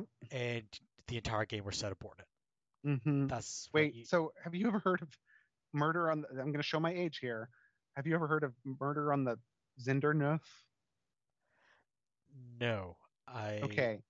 don't. So I've I hate not to heard of tell the that. makers of Consortium this, although they might know it. It's a murder mystery set aboard a Zeppelin. But it is like Atari 2E graphics, right? It is so old. But I was obsessed with it. So this is a futuristic. About like it's more like if Star Trek never left the atmosphere. Think of it Okay. like that. Okay. So it's more futuristic, or you should think of it as an alternate future. Uh, but it has that same idea. It's a murder mystery kind of confined to a small location. I Yeah. mean, the airship is pretty big and has some secrets, but it's a self-contained place. Like there's no place for the murderer to escape to. Hmm. And what's interesting about this game is that it has a super duper rich lore, like a novel's worth of lore that you can uncover by reading an in-game terminal that's Hmm. just like an encyclopedia of what this game's world is like. And by combing through this encyclopedia, you can uncover what would be the motive for the murderer to act. Oh, I like it. Yeah, but yeah, so it has that component, but the main component of interaction is walking around in first person and talking to people or Sure. not talking to people. And then there's also kind of a first person shooter layered in on top of that, but there's not that much combat. So it's a very weird mashup of genres. Yeah, it sounds like sci-fi, first person shooter, research based, kind of like Tacoma, right? Yeah, Mhm. and it has a bunch of RPG slash immersive sim components in there as well. So All right. it's You're making you're, ambitious for, and you're like this game looks ugly as sin. oh, It's very like uh amateur Source Engine kind of game. I mean, it okay. was made in the Source Engine, so it looks super like imagine Half-Life 2 but with worse graphics Oh God. kind of thing. Um, so the game is ugly, but it is so unique, entertaining, and just plain weird that I have a lot of respect for it. I should also mention the game is for the most part on an actual kind of in-game timer, so the events that will transpire kind of always will transpire. They might change Yep. depending on the actions you take.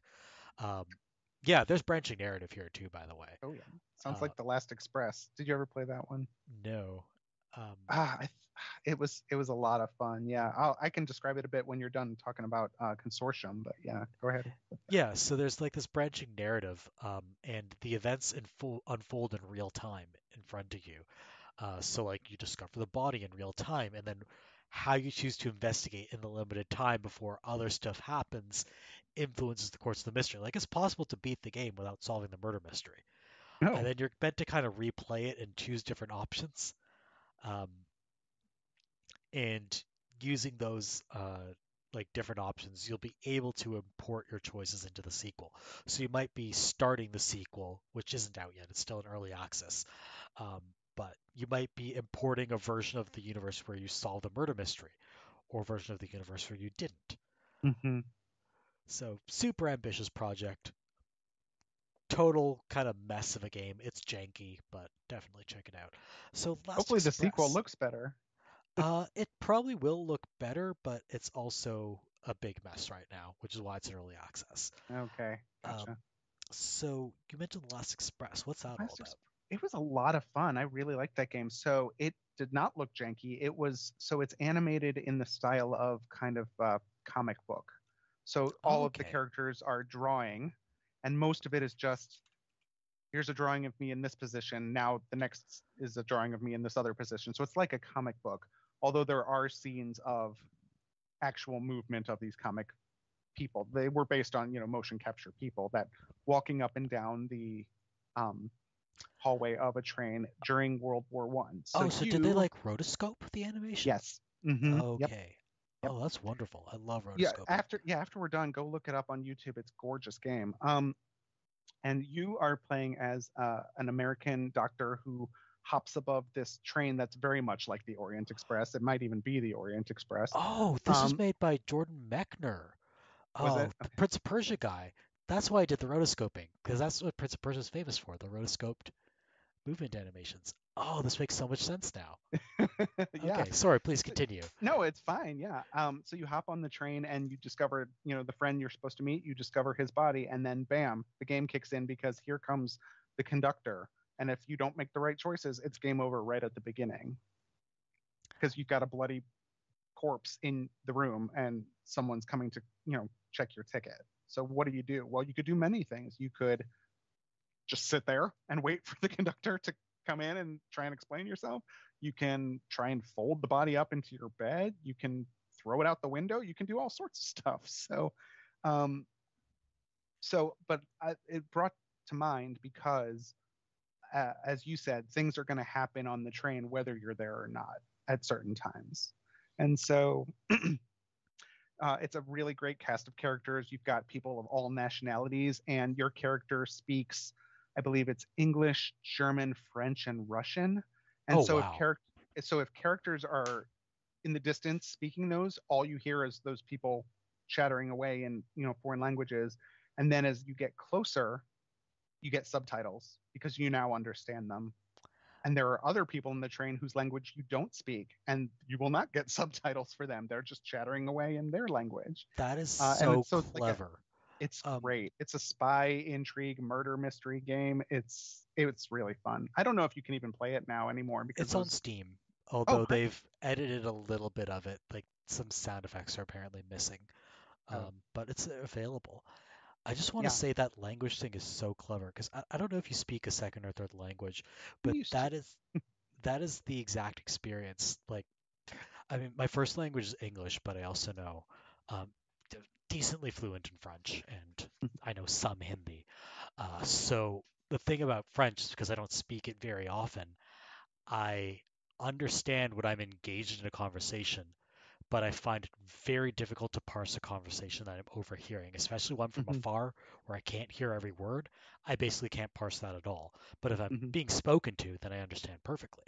It's Um, exactly like that. Yep. so or like when I get closer to a conversation, I hear all the words, I can start piecing together a little bit.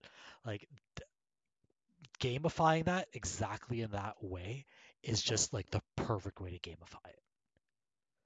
Yeah, it's a really good component. It was a very well thought through component of that game. Yeah. Absolutely. I'm super interested in this now. Prince of Persia guy, gorgeous animation, cool mechanics, real time unfolding of the story. This is like Merv catnip. Yeah. So, Give it a try. Let me know what you think. I'd be anxious to hear. Yeah.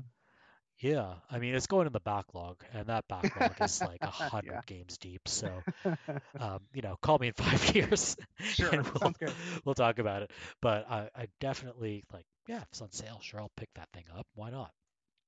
Um, so kind of go back to some of our favorite mystery games, not just the super unique ones, but favorite ones in general.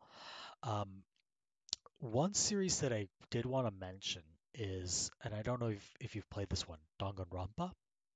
I played part of one of them, and I don't know if it was the first one or not. Uh, but I didn't finish it. But I know of them, and I've seen lots of like zany clips of them online. Yeah. So, I mean, as with most series, I'd recommend starting with the first game of the series because the subsequent ones won't make any sense if you haven't played the first one. Um, the idea here is that it's a game where you follow a group of high school students who are trapped in the school that they attend and are told that they will only be allowed to escape on one condition. They murder one of their fellow classmates and get away with it. Hmm. If they're correctly identified as the killer, then they are also killed and the game continues. Right. So what happens over the course of the game is that some of these students really want to escape, so they murder one of their classmates, and then you have to identify them as the murderer in order to progress the story. Now, the way the game is set up is that there are investigation components where you walk around the school and uncover evidence, talk to people, try to piece together what happens. But by the time you reach the end of an investigation segment, you feel like you'll have no idea what's going on. Hmm. Where you actually piece together what's happening is at the trial segments, which follow the investigation segments, where you play a bunch of wacky mini games and have a bunch of logical arguments and debates with your fellow classmates, and the story kind of unfolds there. That's how you discover who the killer is. Um, so remember, we mentioned earlier the difference between uh, games where you really solve the mystery versus where the mystery's kind of parceled out to you. This is more Hmm. the latter. So Yeah. you do at some point have to finger the correct killer, um, but in terms of constructing the narrative that explains how the killer did what they did and why, that's kind of fed to you at this trial segment where something you might not have uncovered during the investigation might come up because another student was withholding that information and now they're putting that out there. That was part of my frustration when I was playing it. It was like, yeah, now you're just yelling the mystery at me rather than letting me solve it. Yeah.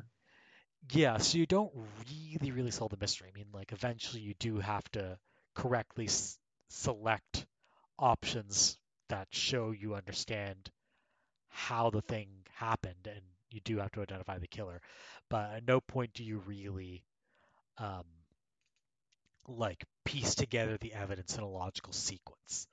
Right. That's kind of Yeah, fed and to so you. listening them go through those sometimes interminable conversations during the trial segment where it was like, yes, I know this. I saw it in the room already.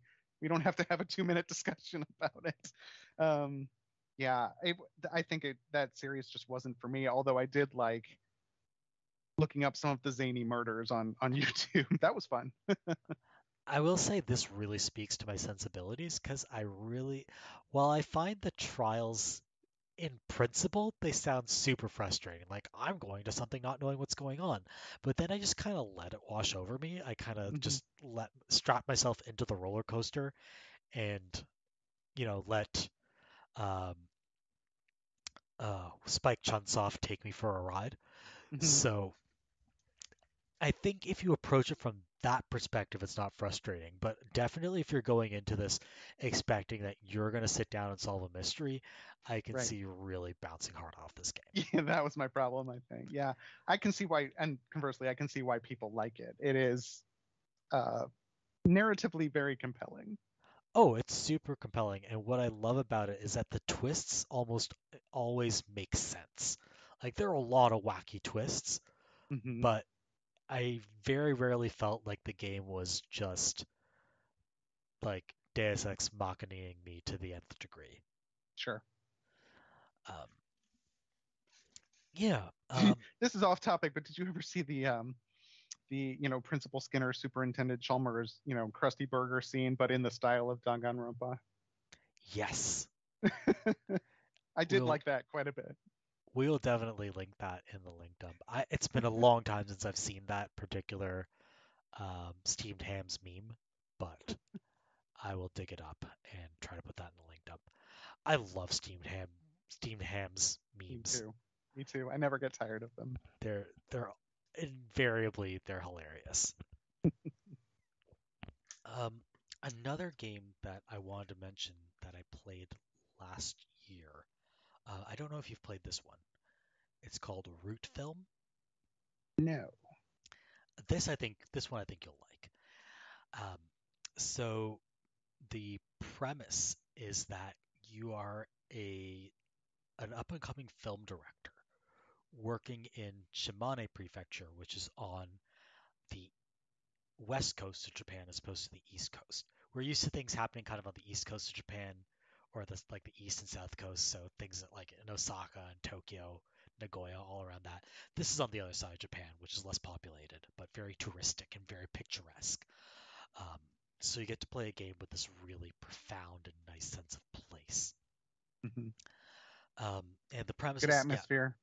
yeah, the atmosphere is wonderful. It's like digital tourism, but there's the murder mystery layered on top. Um, so the idea is that you're a director trying to uncover the mystery of a certain film from many years ago.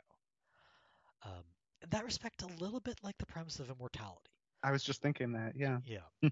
So, in particular, you're trying to discover um,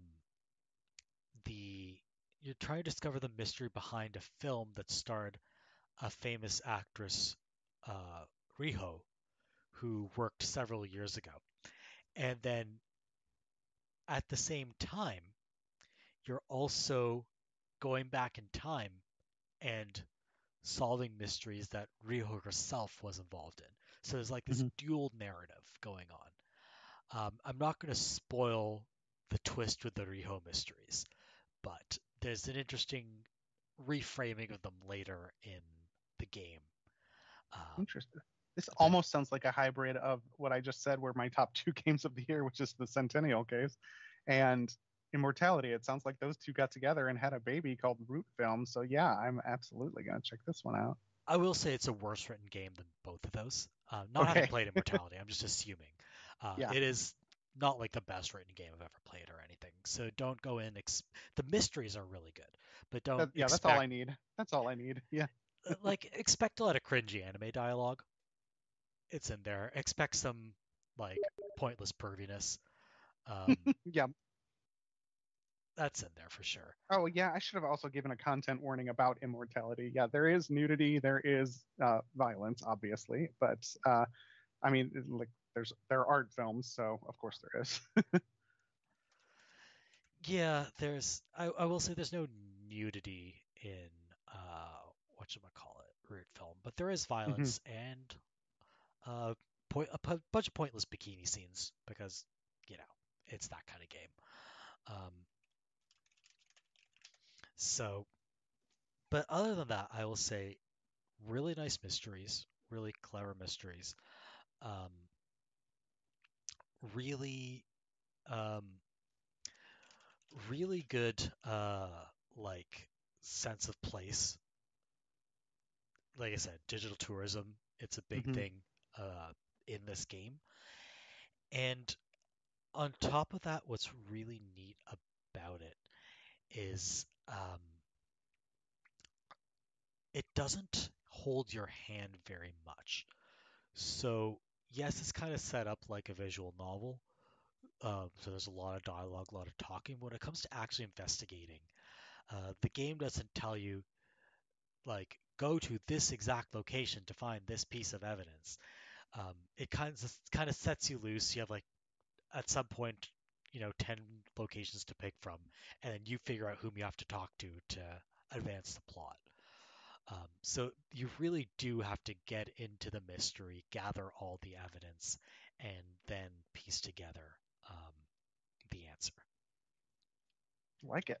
Yeah, Yeah, I'm gonna check that out. I really enjoyed it. It didn't make my top 10, but I played way too many games in 2021, so I think it's out there for those who are interested in it. Do you Uh, have a kind of a format preference between an animated mystery game or a or FMV one? I think to a first approximation, I prefer animated, Hmm. but I love FMV games for doing something different. Um, so you could probably make an animated version of a Centennial case, but so much of what makes a Centennial case what it is the fact that it's FMV. Yeah, agreed. Um, so I think overall I prefer animated games, but FMV games do different things, Hmm. if that makes any sense. It does. Yeah. Yeah. So it really depends what I'm in the mood for. Um, I mean, I don't know that many FMV mystery games. I know there's Centennial Case. There's also Yep. whatchamacallit, Contradiction Um, Spot the Liar. I liked that. It wasn't particularly well acted, but I liked the mystery in that one. Yeah. And there's one that's on my Steam wish list whose name is escaping me. That is this new, uh, I think it's a Chinese game Hmm. that's FMV mystery, but its name is escaping me at the moment.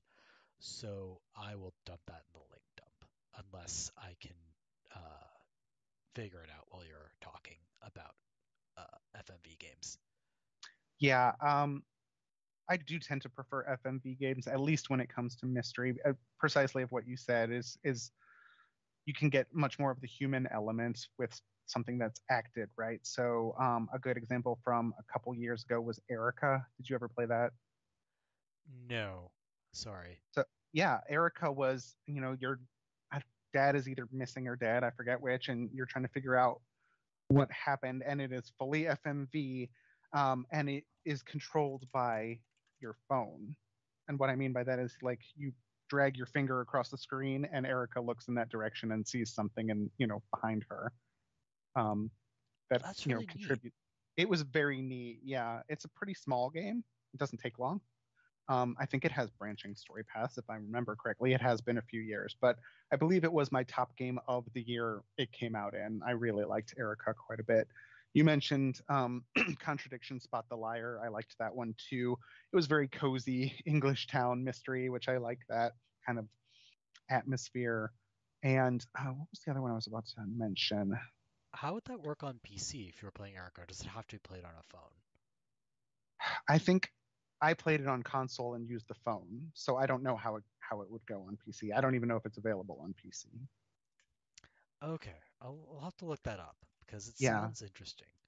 it was. I really liked it, and um, not just going to mention good ones. I also played a new murder mystery FMV game this year called, and this is the dumbest title I've ever heard.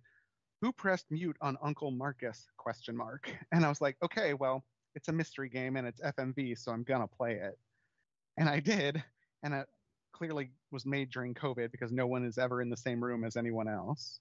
And it's about a family and they're having a video chat, and you, the protagonist, have to figure out, who has poisoned Uncle Marcus. You are able to save his life if you are able to, identify the poison that he's poisoned with and who did it. But the So gameplay does itself, the narrative branch? no. Okay, so Well, you if you like you answer, can't beat the well, game I mean, unless you save Uncle Marcus. the game, no, that's not true. You can end the game. I wouldn't say you beat it. um, you can accuse anyone you want. You can identify the poison as any of a number of them, and if you're wrong, of course, there are consequences. So I like that aspect of it, That but almost reminds me of Paradise Killer, which you can talk about in a little bit. yeah, Um, but yeah, sorry, continue. no, it's fine. This one is so it's your family is running a online trivia quiz, but only family members are playing, right? And it's not very good. Um, it's not super well acted. There's like theatrical makeup all over the main actress's sweater that I guess no one noticed except for me. Oh no, Um, uh, the mystery is not very compelling. I was disappointed in that one, that's but a I mean I'm a shame. sucker for FMV mysteries, so Well, if you yeah, do want another FMV mystery, the Chinese FMV mystery game that came out this year that is episodic that I couldn't remember the name of is called Underdog Detective. It's available on Underdog. Steam. I'm writing it down. Yeah. Um, I think the way it works is you can buy episodes 1 to 5, and then episodes 6 to 17 are available for a higher price as DLC. Goodness. And so each episode is a separate case with the same character, or I actually have no idea. All I know is that it came out in April of this year. okay, Um, and yeah, it's Chinese with English subtitles. So, okay, good. um, again, I don't know much about this game. I've just kind of had it recommended to me as being somewhat similar to the Centennial case, though not as good. Okay, But it's there if you would like it. yep, I'm gonna check into it for sure. So yeah, there's something about FMV that on top of the mystery itself kind of attracts me. I'm not quite sure why. Yeah, I mean, I think it's the fact that um, there's a kind of expressiveness you can get with FMV that is hard to get with animation.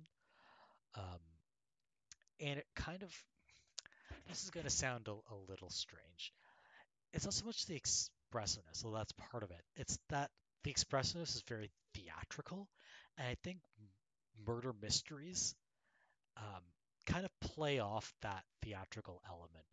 So Hmm. even more modern kind of satirical mysteries like your Gosford Parks and your Knives Outs, they kind of play off the theatrical element.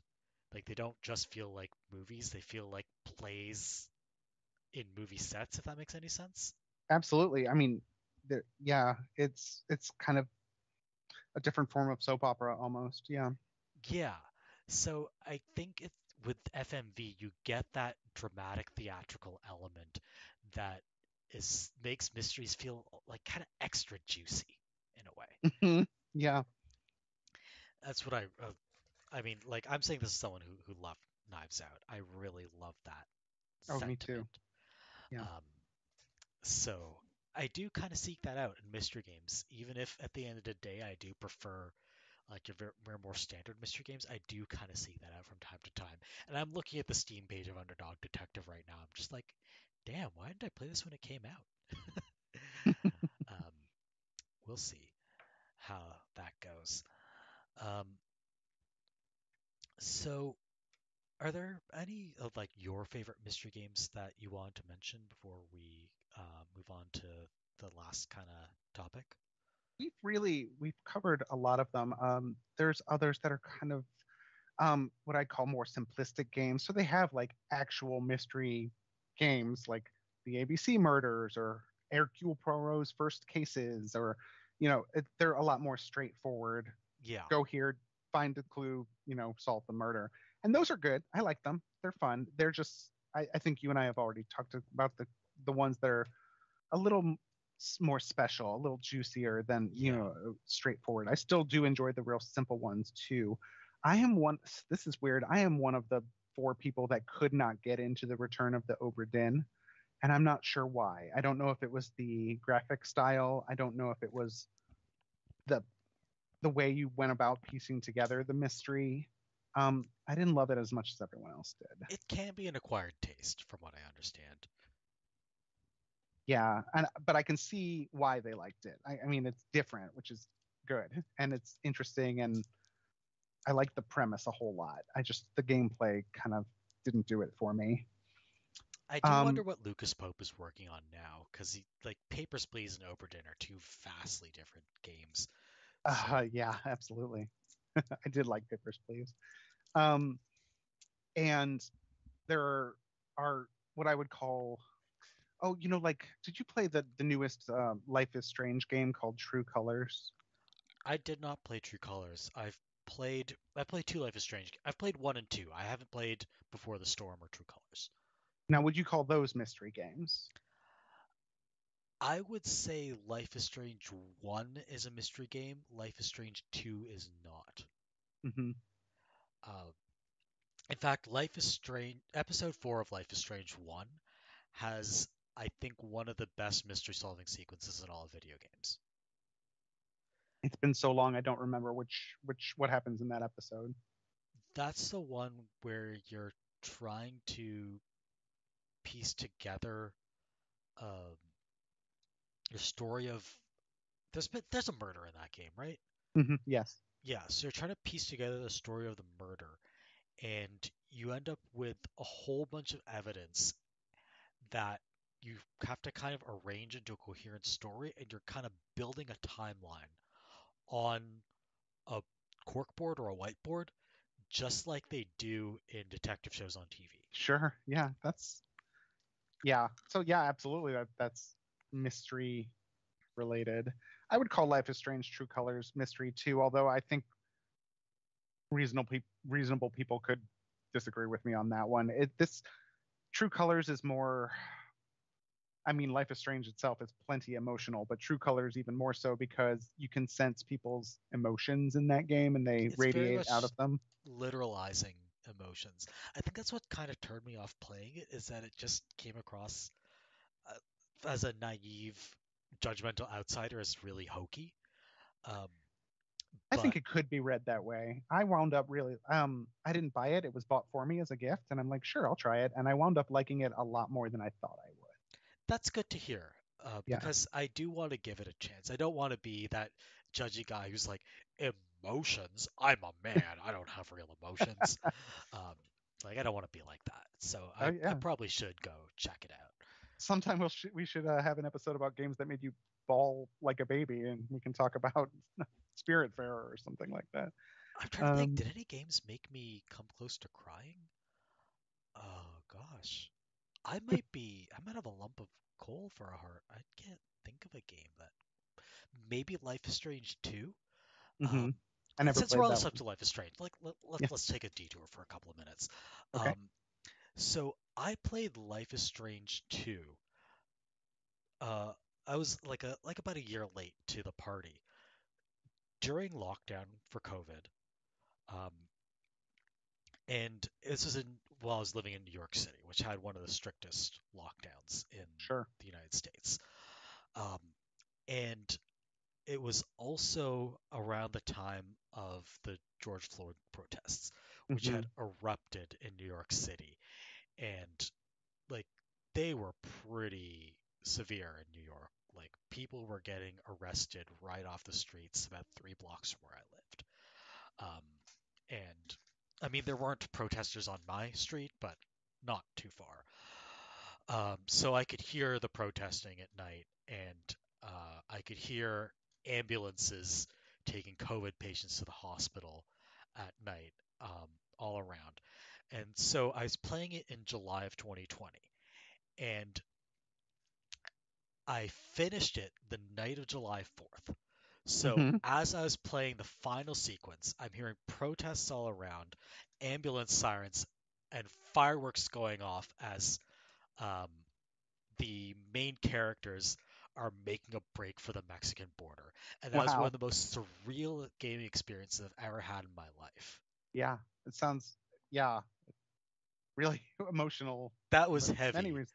Yeah. I don't think it brought me to tears. I was just like, wow, like, that's a lot going on at once. Yeah. It's That is real quite a bit. sensory and like mental overload. Um, but yeah, uh, Life is Strange 2, not exactly a mystery game, more of a road game, I would say.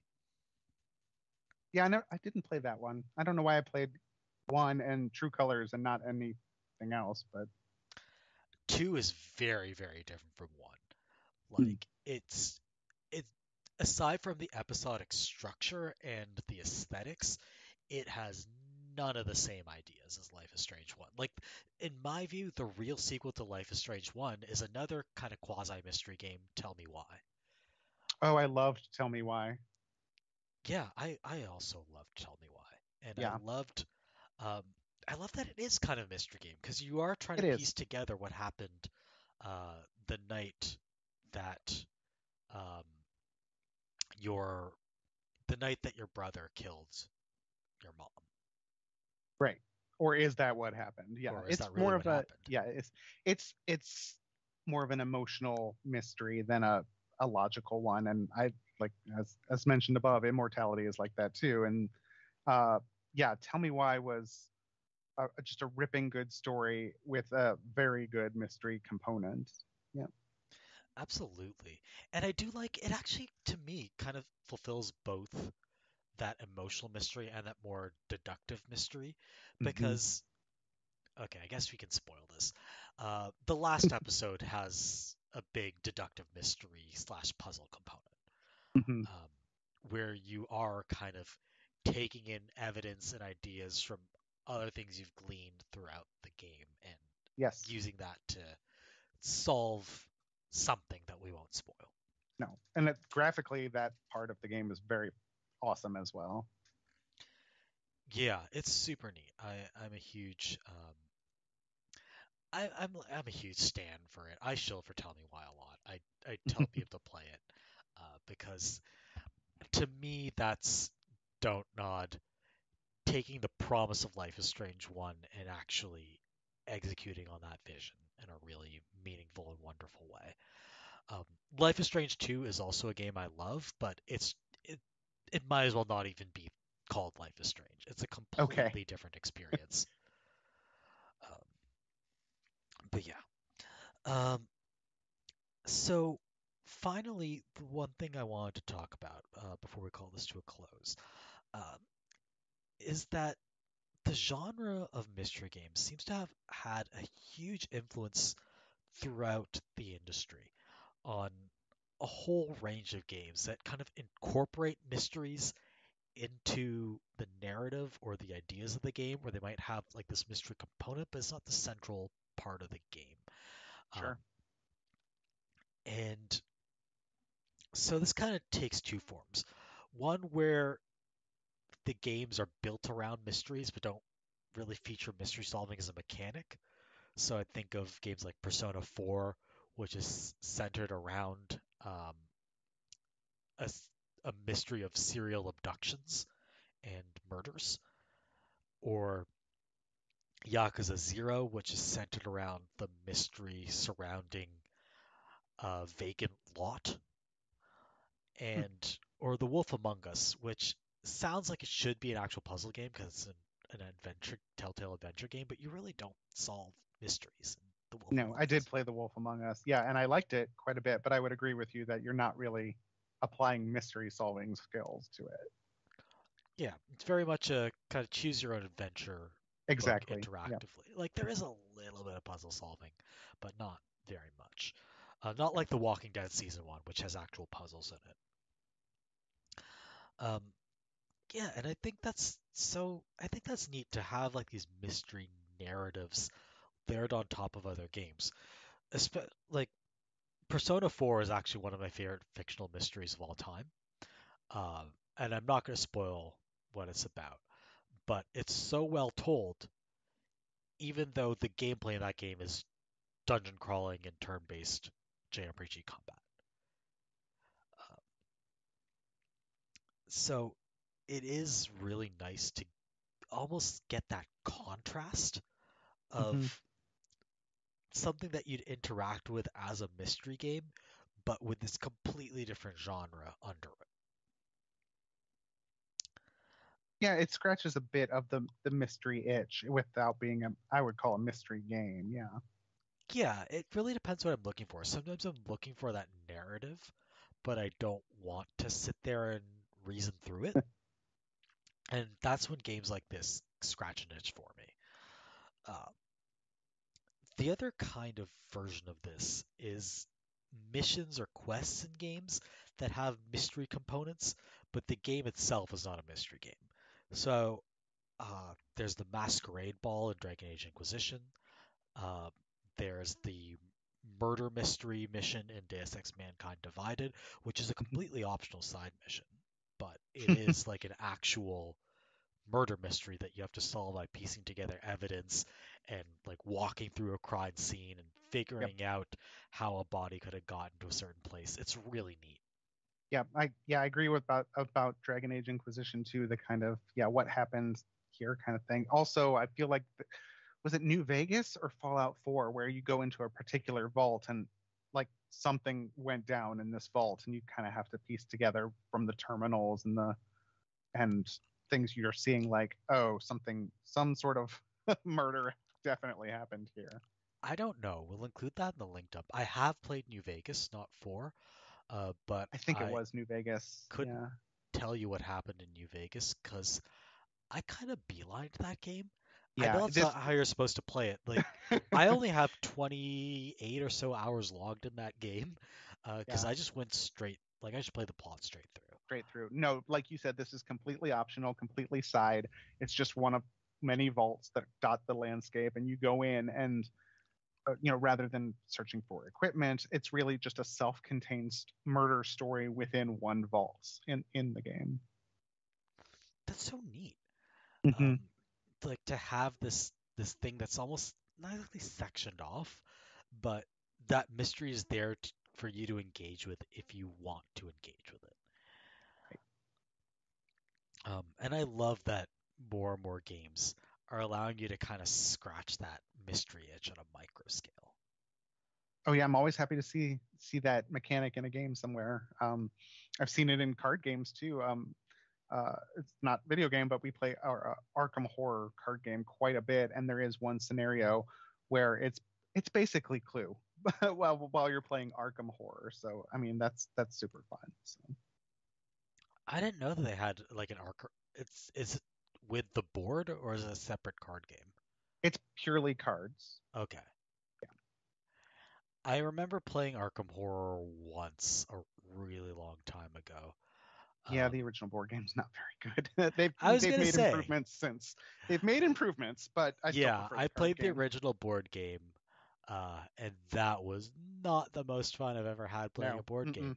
Mm-mm. Uh, Doubly compounded in awkwardness because playing with, uh, I was playing it alongside a couple that was on the rocks. Oh Not the no. best thing to play with, No. not the best way to enjoy a co-op board game. No. Better than playing Werewolf with a couple on the rocks, but still, yeah. I mean, that I think would be kind of like, I don't, that'd be kind of like entertaining in a popcorn munching kind of way. Like, sometimes you go to IKEA and you just like watch the couples that are Yeah. arguing and you're Hmm. laughing. It's that same sort of I charm don't know. toward It it. makes me uncomfortable, but yeah. I Uh, find it hilarious. I might be a bad person. But but yeah, yeah, the mini mystery within a game that's not a mystery. I'm never unhappy to see it for sure. absolutely. Are there any that you wanted to mention other than the vault? Can you think of I any think others? that's the only. You mentioned the ones that I'm most familiar with. Inquisition and Wolf Among Us and such. I'm racking my brain to think of other games that I played that just happened to have a mystery plopped in the middle. I can't really think of any other ones. Um, like there's one that I think kind of teeters on the edge of being a mystery game, but also not being a mystery game. Um, and that's the game Judgment. Have you heard of this one? Mm-mm, no, Have you heard of the Yakuza series? I've heard of it, but I've never played it. Okay. So just to explain the premise of the Yakuza series, it's imagine Shenmue but good.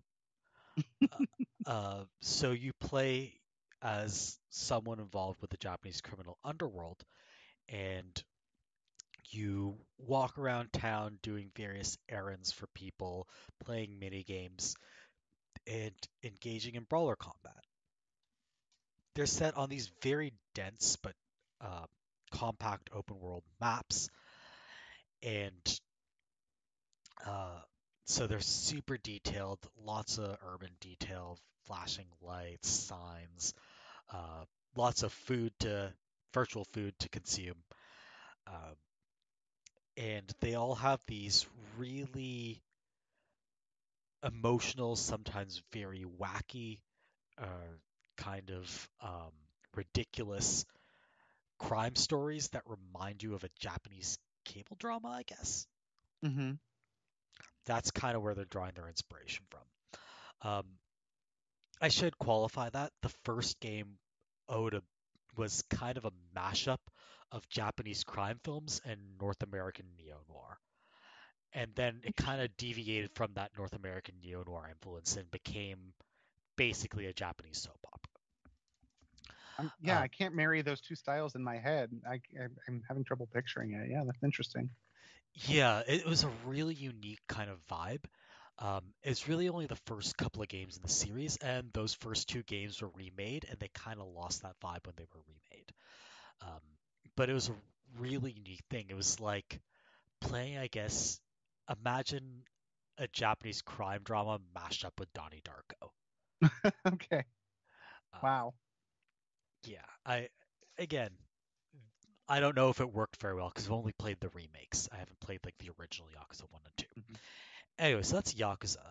The studio that made it, Ryoga Gotoku, which means like a dragon, um, they decided they wanted to make a spin-off of this set on the same map, the same fictional red light district of Tokyo, and this one would be called Judgment, where instead of playing as a member of the Japanese criminal underworld, you play as a private eye, solving cases. Hmm. But you don't do a lot of actual mystery solving. Mostly solving cases involves going to locations the game tells you to, beating up thugs, or trailing suspicious people and trying not to get caught. Hmm. So it It's basically, Assassin's Creed. Yeah.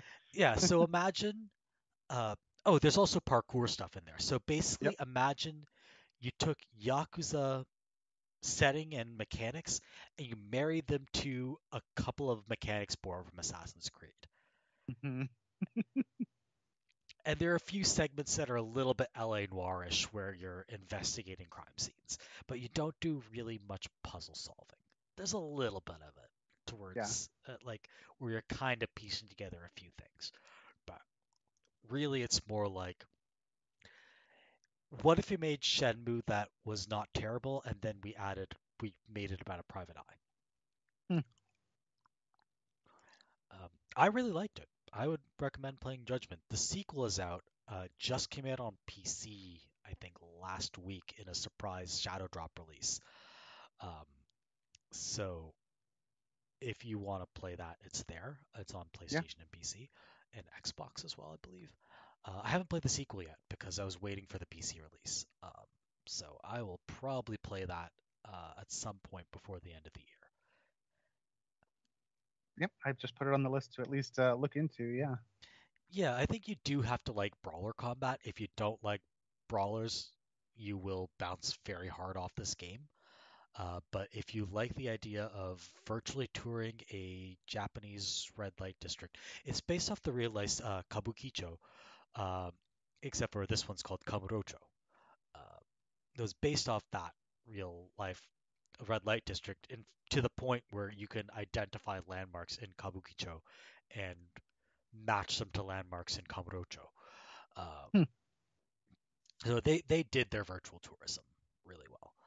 Uh, so you do have to like the brawler stuff, but if you like the brawler stuff and also want to do some virtual tourism and also want to um, like experience a pretty good mystery tale, uh, definitely worth checking out. I will. All right. Any other things you want to mention about mystery games? Um, I mean, just bringing up Assassin's Creed, I know there were kind of mini mysteries sometimes within those. I don't know if I'd really categorize them as mystery, is when, you do have to hunt down clues and then, execute judgment on someone, but there's never any doubt that you're going to solve that. It's basically a handheld for you I will mini say mystery. the first game of the series isn't so handheld with tracking Right, down, um, like creating a plan to execute the like your targets. I right, mean, there is only one conceivable plan that will work, um, and you have to discover exactly that plan. But the game doesn't really hold your hand in terms of gathering the evidence or the information you need to devise that plan. right. So I'd say the first game you really do feel a little bit like an assassin, and that's completely lost in the sequels, It's where true. which Yeah. are really just like open world map games. Go here, do this task, execute Hmm. that dude. Except for the glyph puzzles in the Ezio series, those were very mysterious and fun. But yes, agreed. Otherwise, Oh yeah, I completely skipped those. Um, oh, they're so much fun. You can't I do that. I Don't maybe skip I them. should go back and do them. Mind you, I've only played up to Brotherhood. I am very Yeah, far behind in this it's series. it's it's either in the first Ezio or in Brotherhood. I think it might be Brotherhood, the glyph puzzles. I will say there one of those glyph puzzles is one of the most chilling. It chilled my blood. So yeah, it was. I liked that aspect of Assassin's Creed. You also mentioned L.A. Noire, which I mean, I drove around very politely around the streets of L.A. and we really just focused on the mystery components of that game. That was the only thing I was interested in. I've definitely failed missions in that game because I accidentally ran over Rusty. Um, I always made my partner drive. I'm like, nope, I'm not interested in that. I will. I just want to solve a mystery. I will say, um, LA Noire has, I think, one of my favorite mystery stories and one of my least favorite mystery stories in all of gaming. Um, this LA Noire is 11 years old now. We can Yeah, let's spoil spoil it. it. Yeah. Yeah. Um, the there's a whole most of the game is one coherent, continuous narrative, except for one very lengthy chapter that you could pretty much remove from the game without consequence, and it's a homage to the Black Dahlia murders, Yep. which are a famous series of murders in Los Angeles. Um, the whole premise of the series of murders is that um, nobody on the force or none of your superiors believe that any of these murders are correct, and they keep telling you that going after a serial killer is a waste of time.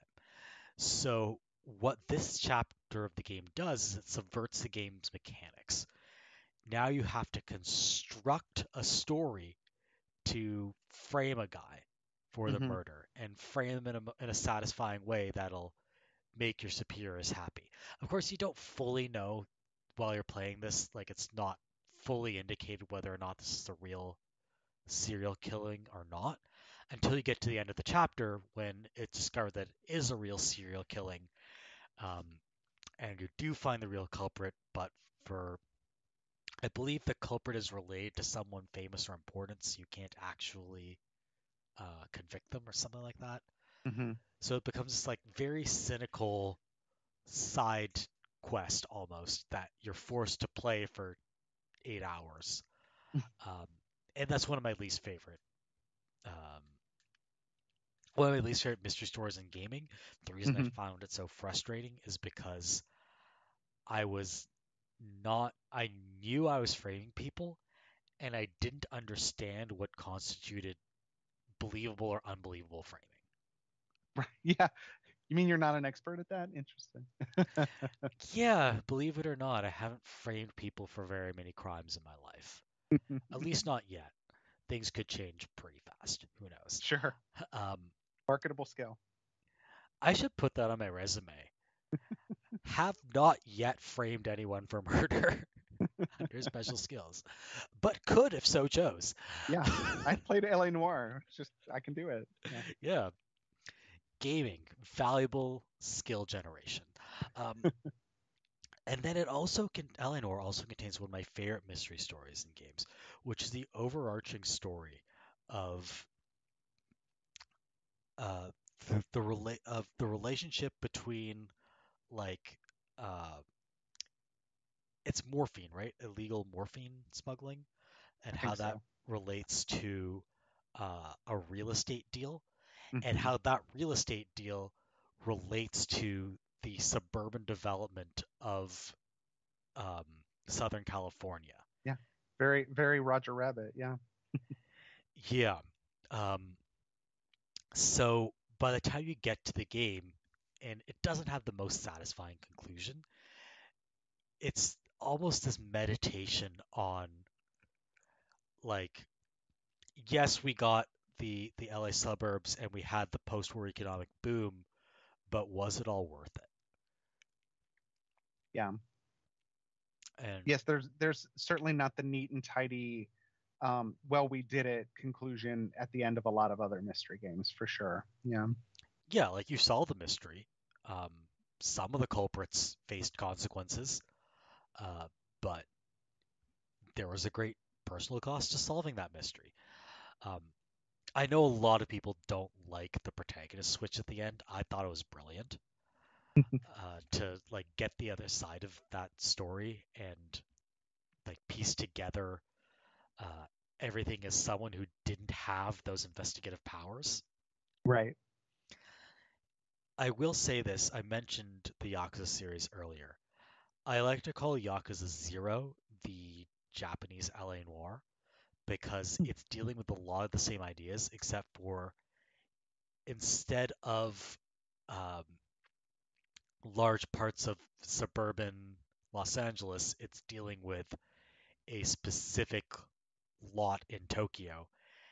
And instead of being about the post war economic boom in the United States, it's about the 80s economic boom in Japan. Hmm. But Yep. otherwise, stories actually bear a lot of similarities. And the mysteries at the center of them are fairly similar. So Yeah. if I can you're see the into parallel. Yeah. that's my like pitch for Yakuza 0 for people who've played LA Noire. You want to play the same story in Japan, and this time instead of shooting people, you get to beat them up. Go ahead and try it out. All right, I think that's kind of everything about mystery games that could be said, and then some. Yeah, Um, make more, please, entertainment community. I'm always hungry for more of them. So Absolutely, and I this podcast has inspired me to go play some mystery games. Like the second I finish Soul Hackers 2, I'm firing up Lost Judgment because I really want to play through another like gripping, mysterious yarn. And I don't want to like keep. I don't want to like go borrow uh, Clive Cussler or J.D. Robb books or Louise Penny books from the library. They don't really scratch the same itch. right. Um, but no, no disrespect if you like reading airport novels, but not really my jam, unfortunately. No, same.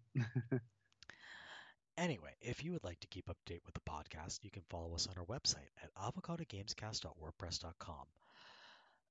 At that website, we post each episode along with a link dump that contains links to some of the stuff we discussed. So that Danganronpa parody of steamed hams is definitely making its way in there, provided it's still up on YouTube and hasn't been DMCA'd to Oh, I hell. hope so. Yeah.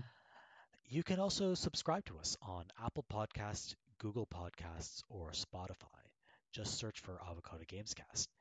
And we mentioned the avocado earlier. The avocado is the community that gave rise to this podcast.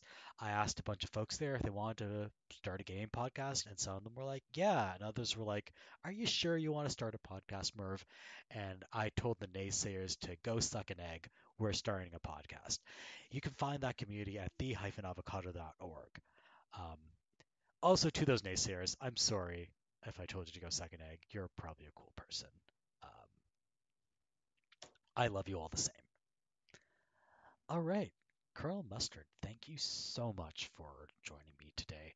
Uh, Thank you for having me. This was a blast. it was so, I would love to have you back and we can talk more about mystery games or other games you've played, or I don't know, we can just talk about like Knives Out all day long if you want. I could go on at length about it. Yeah. Absolutely. So, thank you to our listeners for tuning in. And I have to kill a spider that just descended from my ceiling into my trash can. So, I will go do that, and I will talk to you next time. Take care, everyone.